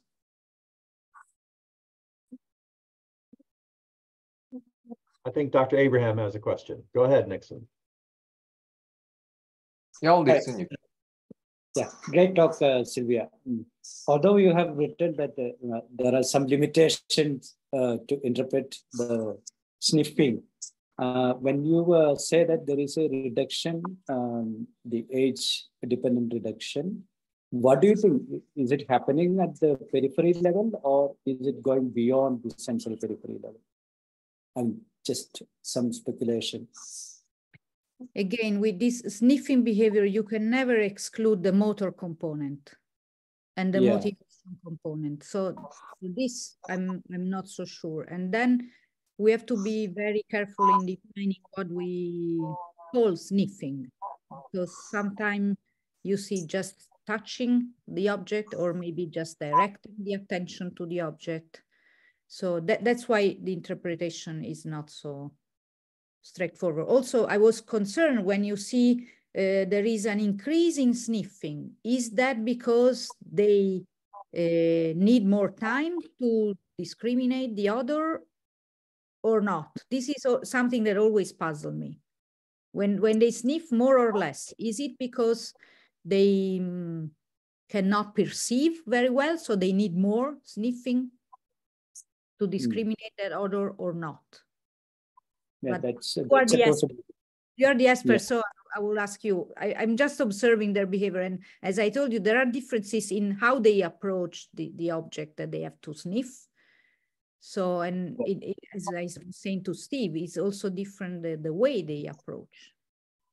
Yeah, so I mean, when the concentration decreases, we do see some increase in the sniffing in general. We have seen this with towards. So maybe it's too easy to say that if they sniff more, they perceive more, and if they sniff less, they perceive less. I'm not so convinced. And that would also depend on the type of odors that we use. Yeah. That's true. Yeah. The type of odor is important, also because of previous experience and the valence that they give to this odor. Yeah. And the other question, when you guys use the socially relevant odors, are you looking at the the activation level, the AOB versus the accessory olfactory bulb versus the main olfactory bulbs, or? No, I didn't check any of those. No, that was just to prove that if there is a deficit, it's not specific to a type of odor for its meaning for the mouse, because if it's a social odor, could have a meaning, and if it's another odor, could have a different meaning. So there could be deficit in one part and not the other. But that would involve other mechanisms in the brain that are not strictly related only to olfactory system. There could be other systems involved and integrating the information. Also because this is, as you know, olfactory function is so prevalent in mice that there are so many interactions with other systems in the brain that is difficult to dissect only olfactory with this type of behavioral tests.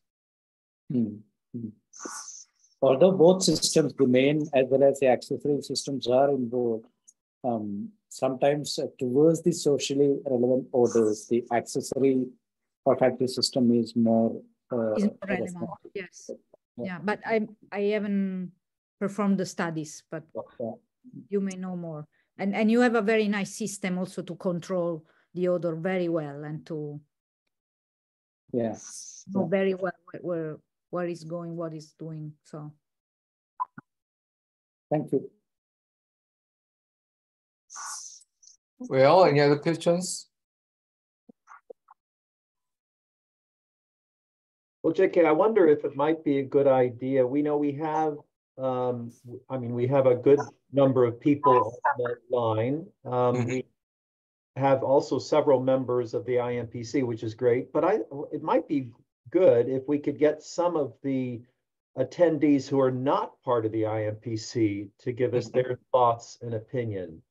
And maybe I'll start it off by saying, you know, this has been a fabulous series of lectures, so I really appreciate all of our speakers today.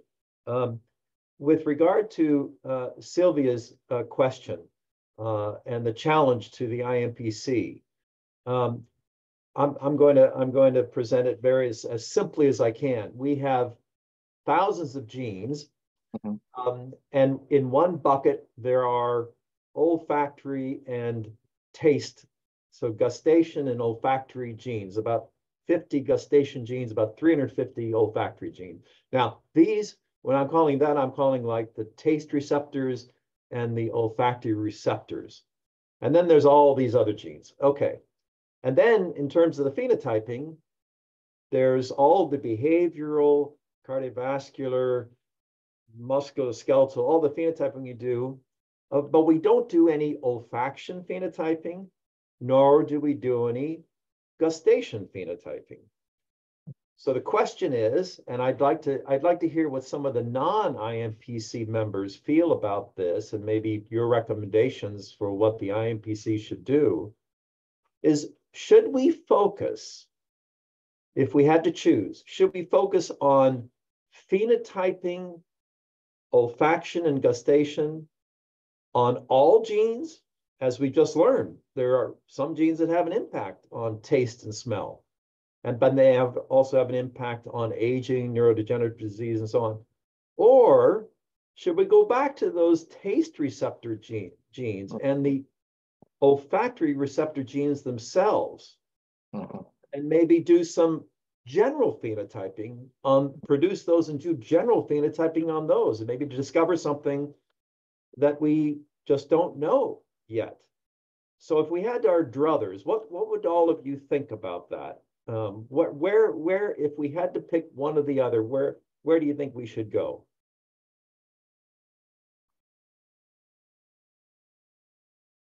Okay, can I add some comment and opinion about that? Sure. Okay, simply, I mean, just to biased sample collection or unbiased sample collection, because taste receptor genes and olfaction receptor genes, we easily may guess that mice surely can be involved in. There are some abnormal phenotype of olfaction and taste. However, we have to think about what is the big advantage of IMPC broad spectrum pipelines. That means we can make some relationships among different types of phenotypes. For example, brain issues with olfaction issues, or heart rate issues with taste issues.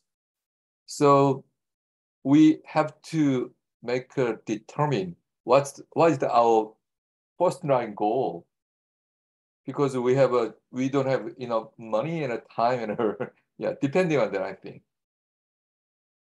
My suggestion is, I mean, we can make a try. For example, 30 lines of biased issues, another 30 lines unbiased issues.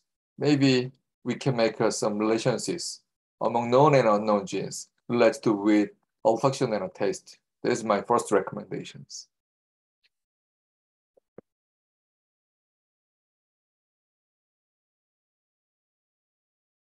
I'd be curious to hear what others think of that.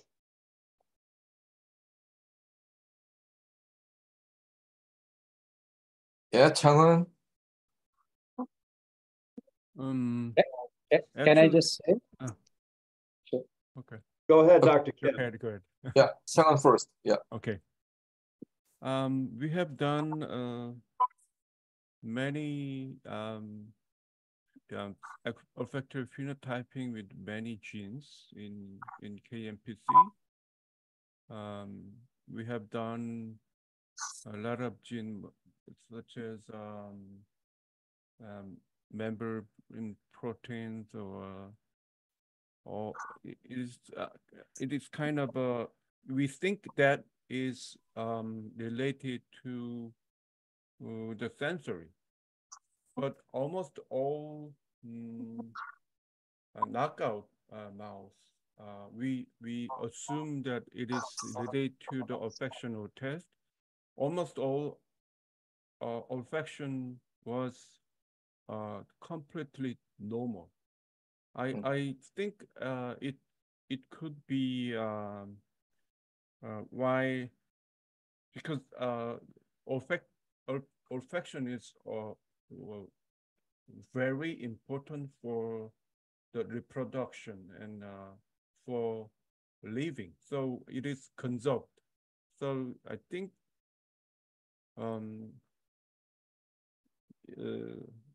we have to focus on the specific gene for olfactional taste, not for all gene for olfactory phenotyping. So we have to focus on a small group of genes that could be related to the olfaction or taste. Got it? It's a little hard to hear you, Dr. Kim. Maybe speak into your microphone, but if I understand correctly, I think you are suggesting that probably not wise to apply olfactory phenotyping to all genes. Yeah. Pick out a few genes that we hypothesize could have an impact on olfaction as well as other phenotypes. So when you say olfactory genes, are you referring to actual olfactory receptor encoding genes or GPCRs, or are you thinking of a more broader definition? I said that it could be a broad spectrum of olfactory related genes. Yeah, it could be neuron specific gene or G protein coupled receptor genes, something like that. Yeah. Okay, thanks. Okay. Dr. Abraham, before your question, can I add up some comment on related with Changwen's recommendations? Because I just wanted to share a pilot study of olfaction test in KMPC. Very simple. There are too many olfaction related genes, olfaction receptor families. However, among them, just a small portion of genes closely related with abnormal olfaction phenotypes. Adding them, just to neuron-specific phenotype genes show the very abnormal olfaction phenotypes. Much higher levels, much higher portion compared with the olfaction related genes itself. That's a very, small experience. Yeah. Okay, Abraham, you can.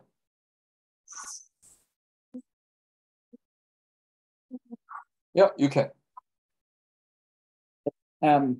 Yeah, I think as Professor Lloyd pointed out, the genes that are hypothesized to have some impact on different disorders may be given with a priority. But I think the phenotyping the whole genes, it's not that much work if we opt to go for example, there are some completely automated assays that are developed in some labs. For example, Angier Schaefer's lab in London, they are trying to develop a completely automated behavioral assay where you can phenotype it day and night. You just put the animals and everything is automated. So that's not too much work if we select that kind of behavioral assays. And of course, the priority can always be given with the hypothesized genes. And I think the other point is phenotyping the olfactory receptors. I don't know how much beneficial this would be, because it is always at the periphery, and in many disorders we have to always go beyond the sensory periphery. Therefore, I think giving the priority for the genes beyond the sensory periphery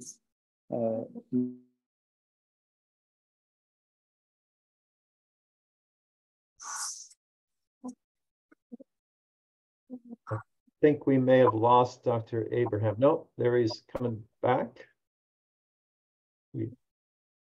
Dr. Abraham, can you hear us? Okay, it looks like we may have difficulty with this audio. So, Sylvia, did you want to say maybe take one of the questions that you had posed to us, which I thought was brilliant, because you probably thought of some answers already for those. Why don't you take one of those and maybe challenge the group for some input?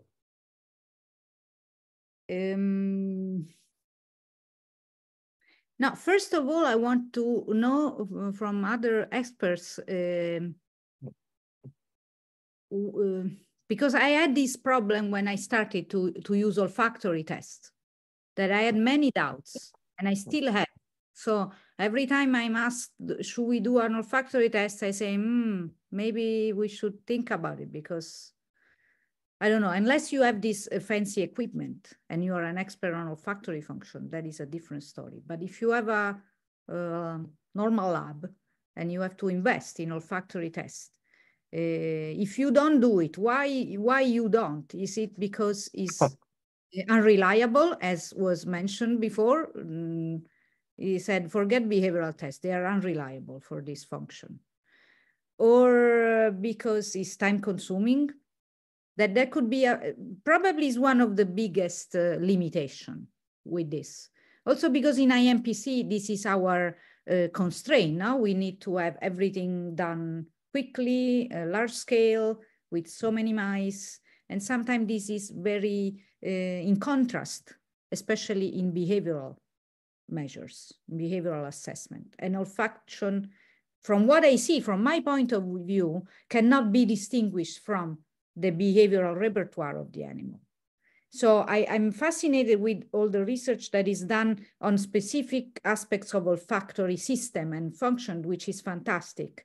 But for me as a behavioral neuroscientist, I cannot forget that there is another world of behaviors around olfaction, and even more than we think, because olfaction is so pervasive that you cannot exclude all the others. And it feels like you are neglecting one of the most important sense that mouse have. We are testing hearing, we are testing vision somehow, but we're completely neglecting olfaction. So I think we should find a way. So my question to the audience is, I'm sure many of the audience have faced this problem. I should test olfaction, and I didn't. Why I didn't? Sylvia, it's a great comment. It looks like we have some folks that might have some responses to you. I'll just say first that it's a very good point, and bluntly, I think it was a valuation decision. Taste and smell isn't as important as all these other things we do. I think today the three of you have proved that wrong. Taste and smell is extremely important. So Anne Flanagan, go ahead. Thanks, Ken. I was just going to say, Sylvia, if we could come up with a test where we didn't have to separate males for 2 or 3 days, which we can't do, and then put them back together, then I'm all for giving it a go. But that's one of the problems, right? Is the length of time it takes to do one of those tests. So if there's something else we could do instead that we thought was validated and could get information from, that was like the eye phenotyping, you know, it's just, you just take it out and you do the testing. All these other things, the ABR, we're not removing them from their cage mates for long periods of time. And to what extent do you think we're all now starting to get these home cage monitoring systems that you can put mice in for days. To what extent do you think that might overcome the challenge you just brought up about some of these tests taking so long? Well, but you can't, well, yeah, I see your point. I guess you could watch how often one mouse approaches, you know, a stick that's got odorant on it, right? Because it's video plus, I I guess I would worry that things would get moved around a lot when you have multiple mice, if you had 4 mice in the home cage monitoring cage. What do you think, Sylvia? I don't know if it would be as simple to do, but maybe, Kent, maybe that's an idea. Yeah, I was thinking about this, and I'm sure that if we give some time for thoughts and we combine a group of people, we can come up with some procedure that could be. Well, it would have to be something that you could But see. it will require some time and validation. I don't know if we have. But I was thinking, for example, that some of this procedure can be accommodated, so not to have so much isolation of the mice or so many days of habituation. There could be some adjustments. And in terms of on-cage monitoring, one option, I don't know, I'm just trying to find solutions because nobody has mentioned this, but we should keep attention to bedding and diet. And these two aspects is something that we deal with every day, and we give it for granted that we have that bedding, we have that diet, and we don't even care what is their smell and what is the taste of this diet. So in home cage monitoring, probably we should manipulate these two variables in a way that we see what is the reaction to different beddings or different diets, and I don't know, find information on these two functions, just a speculation. I guess that's one of the problems is transferal of the smell to the bedding from the stick if there's mice moving it around and things. I guess I'm thinking about bedding just as a stimulus, no sticks. Oh, because okay. different types of woods, different types of bedding at different odors. We don't know that, but mice do. For sure. I totally agree with that point. Yeah, bedding is very important point. Yeah, that could be an option to change stimulus without too many different equipment or manipulations. You change the type of bedding, and I don't know how it's feasible on a large scale on different facilities. I have no idea. But then, what would you look at? How much they sniff around? Like what is your What do you look at when you change the bedding? You could see how the motor behavior is changing, if there is a change in the place of nest, in some other behaviors. I mean, you have to interpret from indirect behaviors. And unfortunately, it's not a sniffing directly measured. It's not sniffing anymore. It's whatever their other behaviors, how it's affected by smell. Yeah, but is a stimulus. That is an odorant stimulus. Yeah, right. Thanks. Okay, I want to recommend two issues. One is, I mean, we can make some survey. Do you have a plan to launch an olfaction test in your center? And if not, okay, if yes, what's the reason? So what is your guess? And what age and maybe both the sexes? And additionally, do you want to extend, I mean, the other method to define the olfaction test, including immunochemistry or something? We can make some survey across the center. That will be the first. And the second issue is, I mean, all three speakers, they already show up their very well-defined olfaction test. However, there is, I mean, too much sophisticated in some institutions. So let's make a very simple and quick SOPs among the centers. That should be the second. I want to recommend the 2 points. I think those are good ideas, JK. Something worth maybe the centers getting together and discussing that. If we could, because again, if we take a step back, and this is for the benefit of those attending that aren't IMPC members, that, you know, our focus as the IMPC is to take genes for which we don't know what they do, or there's very little known, very little functional annotation, and provide information on them. What do they do? So the tests that we've applied for phenotyping have kept that in mind. That is does this knockout cause a behavioral phenotype? And so we've selected behavioral phenotypes that are relatively simple to do, or do they cause some morphological abnormality? So we've selected some phenotyping tests to do that, and merely to say there's something maybe here, and then you in the research community sees that data and says, aha, this is something I want to pick up and now do a deep dive. What else is going on? And this then helps you build your research. So maybe in response to JK, your suggestions is maybe there are some relatively simple, moderately high throughput olfaction and gustation tests that we could apply to open that door. Again, to be able to say to people, there's something here with this gene, and it might be worth doing a deeper dive and get it for your research. I think there could be some value in that. So I agree with you, JK.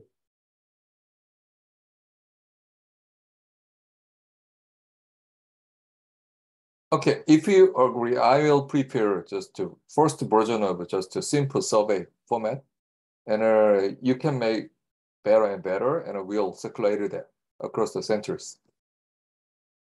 Fantastic. Well, let's see. Is there anybody else who has any other questions or thoughts that they'd like to bring up before we turn this back to Poppy for some final words? Can I ask to John Orsman? Because I mean, olfaction is closely related with energy consumption and sensing of energy. So just the olfaction test is closely related with something abnormal and a normal phenotype from energy consumption and expenditure. So how about your idea, John? Maybe you have a great idea. Yeah, first of all, hello everybody, good to see you. And I'm really fascinated by all the talks and the input I heard today. I think there could be a link when it's, for example, for overeating on a diet. And that could be due to olfaction or kind of impact of a gene mutation on these functions.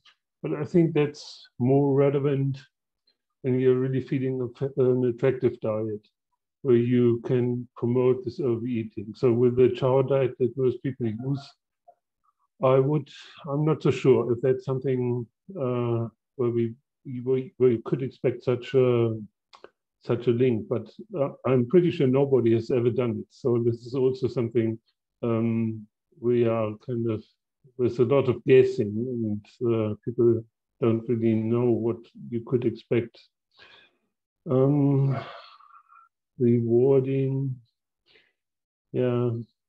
I mean, it would be, I think it's a different paradigm if you really, like Sylvia described, give attractive or let's say palatable fluids with different energy content. And in that case, you would need to make sure that it's not a question of olfaction, but it is really linked to a rewarding system, for example, or malfunctioning regulation of diet intake. But I think that's rather the other way around. And right now I have to think about it actually, and I'm happy to continue the thinking. I don't know what other people think.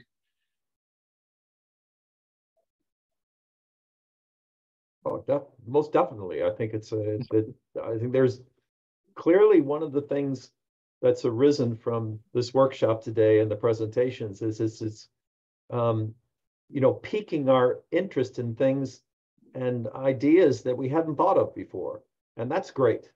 And so I definitely think there's something to look at here when it comes to energy metabolism and diet and so on in the relationship. So I would support that. Anyone else? Final words, final comments. All right, well, let me take this opportunity before I turn this back over to Poppy, to first thank my co-chair, Dr. J.K. Song, for co-leading, co-organizing this presentation workshop with me. And without question, I want to thank our three speakers, Dr. Kim, where it's now after midnight, long after midnight there in Seoul. So I appreciate you hanging there. Dr. Abraham from Pune, it's also getting kind of late in the evening there in India. And of course, Sylvia, Dr. Mendillo in Rome. Thank you so much for not only today and these last couple of hours, but also the time that you put in preparing for this workshop and working with us and really presenting such wonderful science. I'm going to turn this now, and of course, last but not least is I want to thank Poppy, our IMPC executive assistant, who's really been taking care of all the logistics, organization, communication, and making all this happen. And also with Maya Van Zenten at the NIH, who's been extremely helpful with organizing this workshop. All right, JK, I guess it's time we can turn this back over to Poppy. So thank you. Poppy. Yes, hello. So before we close, I would just like to remind people of the calendar of events we have planned for this year. So the next meeting, which happens in person, will be in Cape Town, South Africa, organized by Professor Anne Grobler, one of the members of the IMPC. This is the first ever IMPC meeting to be hosted in Africa, in the African continent. It will take place between the 28th and 30th of April, and it's entitled Beyond the Genome. The topics are mostly directed towards the non-coding genome and the impact of epigenetics on phenotype and disease therapy. The website that I'm showing here is the website where you can find all the information, submit your abstracts, register, make the accommodation reservations, and see the updates on the agenda. The next meeting we have lined up will take place in mid-September. It will be hosted by the Czech Center for Phenogenomics, and it is scheduled to happen on the 17th and 18th of September in Prague, in the Czech Republic in Europe. So this is all I had to say regarding the future events. And finally, I would just like to add that there will be a follow-up email after we close today's workshop with information on where you can find the recording. We may add it on the IMPC website, the IMPC cloud, without the need to log on, or we may explore a YouTube location. This will come in your inbox. Also, if you have any comments or ideas or anything you would like us to collate and send to the organizers for follow-up activities, please make sure you email me. I'm sure you've had the email or Maya, and we can coordinate to share this information with others. So thank you. Okay, I'm always waiting for you. Any kind of comment on these olfactions, or yes, even though there's a very small tip that will be very valuable for our future spec. Also, I will prepare just the first draft of a survey and circulate it with our members. Also, I hope to see you, all of you, at Cape Town. That's a really first time for all of us in Africa meeting. So see you there.